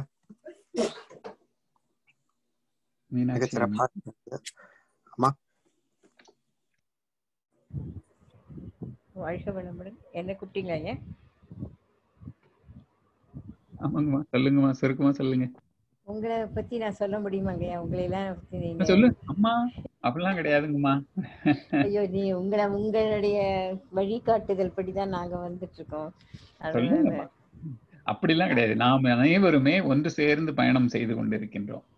இதுல மேலோர் கீழோர் என்பது இங்கு கிடையவே கிடையாது. நாம் அனைவருமே ஒன்று பயணத்திலே. மகான் வார்த்தைகளும் அதுவே. அதனால அது கொஞ்சம் பெரிய வார்த்தைகள். வாழ்க வளமுடன். அடியேனும் ஒரு எளியவன் தான். உங்களோடு பயணிப்பதிலே எனக்கும் பெரும் மகிழ்ச்சி. அந்த வகையில எனக்கும் ஒரு ஊக்க சக்தி, உந்துகோல் அனைவருமே, ஒருவர் அல்ல அனைவருமே ஒவ்வொருவரிடமிருந்தும் ஒவ்வொரு சின்ன சின்ன விஷயங்களையும் கற்றுக்கொண்டே இருக்கும். தினசரி மாணவன் மனவளக்கலையிலே அடியேனும் ஒரு மாணவனே. வாழ்க வளமுடன். வாழ்க வளமுடன் ஐயா, வாழ்க வளமுடன். ஐயா அவர்கள் பூர்வீக நிலை அறிவறிதல் என்ற தலைப்பில் பூர்வீகம் என்றால் என்ன, ஆதிநிலை, உத்தரம் என்றால் பின்னிலை, பூர்வோத்தரம் என்று அவர் விளக்கம் கொடுத்தார். அதனுடைய விளக்கம் மிகவும் அருமையாக இருந்தது. ஆதிநிலை என்றால் என்னன்னா இறைநிலை. இறைநிலை என்பது எப்படின்னு கேட்டிங்கன்னா, அது மூலமாக இருக்கிறது, அது அறிவாக இருக்கிறது அப்படின்றத பாடல் மூலமாக துணிந்து உரைப்போம். அறிவே தான் தெய்வம், அதுதான் காந்தம் என்று அவர் விளக்கின விதம் மிகவும் அருமையாக இருந்தது. அடுத்ததாக நான் யார் தத்துவம். நான் யார் என்பது முதல்ல நம்ம உடல் என்று நினைத்துக் கொள்கிறோம். அப்புறம் மனம், அது உயிரின் படற்கை நிலை. அப்புறம் உயிரினுடைய உணர்வானது பிடிப்பட்டு அறிவே தான் நாம் என்பதை அந்த தவத்தின் மூலமாக, மகரிஷியின் கருத்தின் மூலமாக நாம் உணர்ந்து கொள்கிறோம் என்று அந்த விளக்கம் மிகவும் நன்றாக இருந்தது. அப்புறம் அடுத்ததாக பஞ்சகோசத்தம், 5 அடுக்கு. அதற்கு எக்ஸாம்பிள் பாத்திரத்தை எப்படி அடுக்கடுக்காக நாம் அடுக்கி வைக்கிறோம் என்பதும், கோவில் பிரகாரத்தை ஒவ்வொரு பிரகாரமாக நாம் எப்படி சுற்றி வருகிறோம் என்பதும், அந்த பஞ்சகோசத்தை அன்னமய கோஷம், மனமய கோஷம், பிராணமய கோஷம், விஞ்ஞான மய கோஷம், ஆனந்தமய கோஷம் என்பது அதை விளக்கி அந்த விளக்கத்தை கூறி எல்லாவற்றுக்கும் மூலமாக இருப்பது அறிவே என்ற ஒரு விளக்கத்தை நல் விளக்கமாக ஐயா அவர்கள் கொடுத்தார்கள். அப்புறம் அடுத்ததாக ஆகினையினுடைய விளக்கம், பூவிரலால் தொட்டு அந்த உயிரை உணர்தல் அப்படின்னு, துரியம் அந்த மனம் உயிராக மாறுதல். அப்ப அந்த துரியத்துல என்ன நடக்குது அப்படின்றது விளக்கத்தை தந்தார்கள். அப்ப அந்த பூர்வ நிலையானது அந்த துரியத்துல இறை அறிவாக, அந்த இறைநிலை அறிவாக இருக்கிறது. அப்ப அந்த இறைநிலை என்பது முற்றறிவு, டோட்டல் கான்சியஸ்னஸ். அப்ப நாம் மனிதர்கள் என்பது பின்னம், ஃப்ராக்ஷனல் அப்படின்றது விளக்கம் அருமை. அப்புறம் தவத்தினால் நம்ம என்ன பண்ணலாம்னா, பின்ன நிலையிலிருந்து, ஃப்ராக்ஷனல் நிலையிலிருந்து டோட்டல் கான்சியஸ்க்கு, முற்றறிவாக நம்மை நாம் மாற்றிக்கொள்ள முடியும். இது சாத்தியமே என்று டார்ச் லைட், ஃப்ளக் லைட் என்ற உதாரணத்தை கூறி அழகாக விளக்கம் தந்தார்கள் ஐயா அவர்கள். அப்ப அடுத்ததாக தவம் என்பது என்ன அப்படின்னு சொல்வது, அந்த மனதை ஒடுங்குதல், ஒடுங்கி அந்த அறிவினை அறிதல். நான் என்பது அறிவு என்பதை அறிந்து கொள்ளுதல். அந்த அறிவை அறிவதுதான் துரியம் தந்தேன் என்று மகரிஷி பாடல்களை மூலமாக விளக்கினார். நான் எழுச்சி என்ற ஒரு மகரிஷி பாடல்களை கூறி விளக்கம் மிக அருமையாக கூறினார்கள். அப்புறம் துரிய தவம் அப்படின்னு சொல்லும் பொழுது அந்த தவத்திற்கு உரிய பாடல், உச்சியிலே நீ சென்றால் உடனே காணும் ஓர் அதிசயம் என்ற அந்த பாடலை பாடி, நல்ல பதிவுகளே துரியத்தில் வரும், தீய பதிவுகள், நெறி பிழந்த செயல்கள் நமக்கு செயல்களுக்கு வராது என்று கூறி அந்த விளக்கத்தை நன்றாக, மிகவும் நன்றாக ஐயா அவர்கள் கூறினார்கள். அப்ப அந்த புன்செயல்கள், பதிவுகள் அழிக்கப்படுகிறது, இறைவனே மா நிதியாக உள்ளார் என்றும் அடிமனத்தினுடைய விளக்கத்தையும், அந்த துரிய தவத்தை நாம் கற்றுக்கொண்டால், நாம் அதை செய்தால் பெரும் வாழ்வு வாழலாம், வாழ்வாங்கு வாழலாம். அந்த பெரு வாழ்வு என்பதுதான் பூரண அறிவு என்றும், அதற்கப்புறமாக இரண்டொழுக்க பண்பாடு தான் ஜீவகாருண்யம், இரண்டிற்கும் வேறுபாடு இல்லை என்றும், இரண்டும் ஒன்றே என்றும் கூறினார்கள். அப்புறம் அறம் என்பதற்கு அறம் என்றால் என்ன என்பதற்கும் ஒரு பாடலின் விளக்கத்தை அவர்கள் கொடுத்தார்கள். துன்பம் போக்கும் தூய நெறியே அறமாம் அன்பாம் அப்படின்ற பாடலை பாடி அவர்கள் அந்த இந்த உரையை மிகவும் அழகாக பாடல்களின் மூலமாகவும் உதாரணங்களின் மூலமாகவும் மிகவும் விளக்கமாக தெள்ள தெளிவாக ஐயா அவர்கள் கொடுத்தார்கள். ஐயா அவர்களுக்கு வாழ்க வளமுடன், மிகவும் நன்றிங்க ஐயா. வாழ்க வளமுடன், வாழ்க வளமுடன். நன்றி அம்மா. வாழ்க வளமுடன், மிகச்சிறப்பு. ரொம்ப நேரம் கடந்து விட்டது. உலகமெல்லாம் பருவமழை ஒத்தபடி பெய்யட்டும், உழவரெல்லாம் தானியத்தை உவப்புடனே பெருக்கட்டும், பல தொழில்கள் புரிகின்ற பாட்டாளி உயரட்டும், பகுத்துணர்வில் தொகுத்துணர்வு பண்பாட்டை உயர்த்தட்டும், கலகங்கள் போட்டி பகை கடந்தாட்சி நடக்கட்டும், கல்லாமை கடன் வறுமை கலங்கங்கள் மறையட்டும், நலவாழ்வை அளிக்கும் மெய் ஞான ஒளி வீசட்டும், நம் கடமை அத வாழ்வின் நாட்டத்தே சிதக்கட்டும். வாழ்க வையகம், வாழ்க வையகம், வாழ்க வளமுடன். நன்றி ஐயா. வாழ்க வளமுடன். நன்றி அம்மா. இன்றைய தவத்தில் கலந்து கொண்ட அன்பர்கள், தவத்தை வழிநடத்தி தந்த நற்சிந்தனை வழங்கிய ஞானாசிரியர்கள் மற்றும் பாடல் பாடிய அன்பர்கள், நிகழ்வை ஒருங்கிணைத்தவர் அனைவரும் வாழ்க வளமுடன். அவர் தம் அன்பு குடும்பம், உடல் நலம், மனவளம், பொருள் வளம், அருட்தொண்டு, ஆன்மீக தொண்டு வாழ்க வளமுடன், வாழ்க வளமுடன், வாழ்க வளமுடன். நிகழ்வை நிறைவு செய்து கொள்வோம் ஐயா.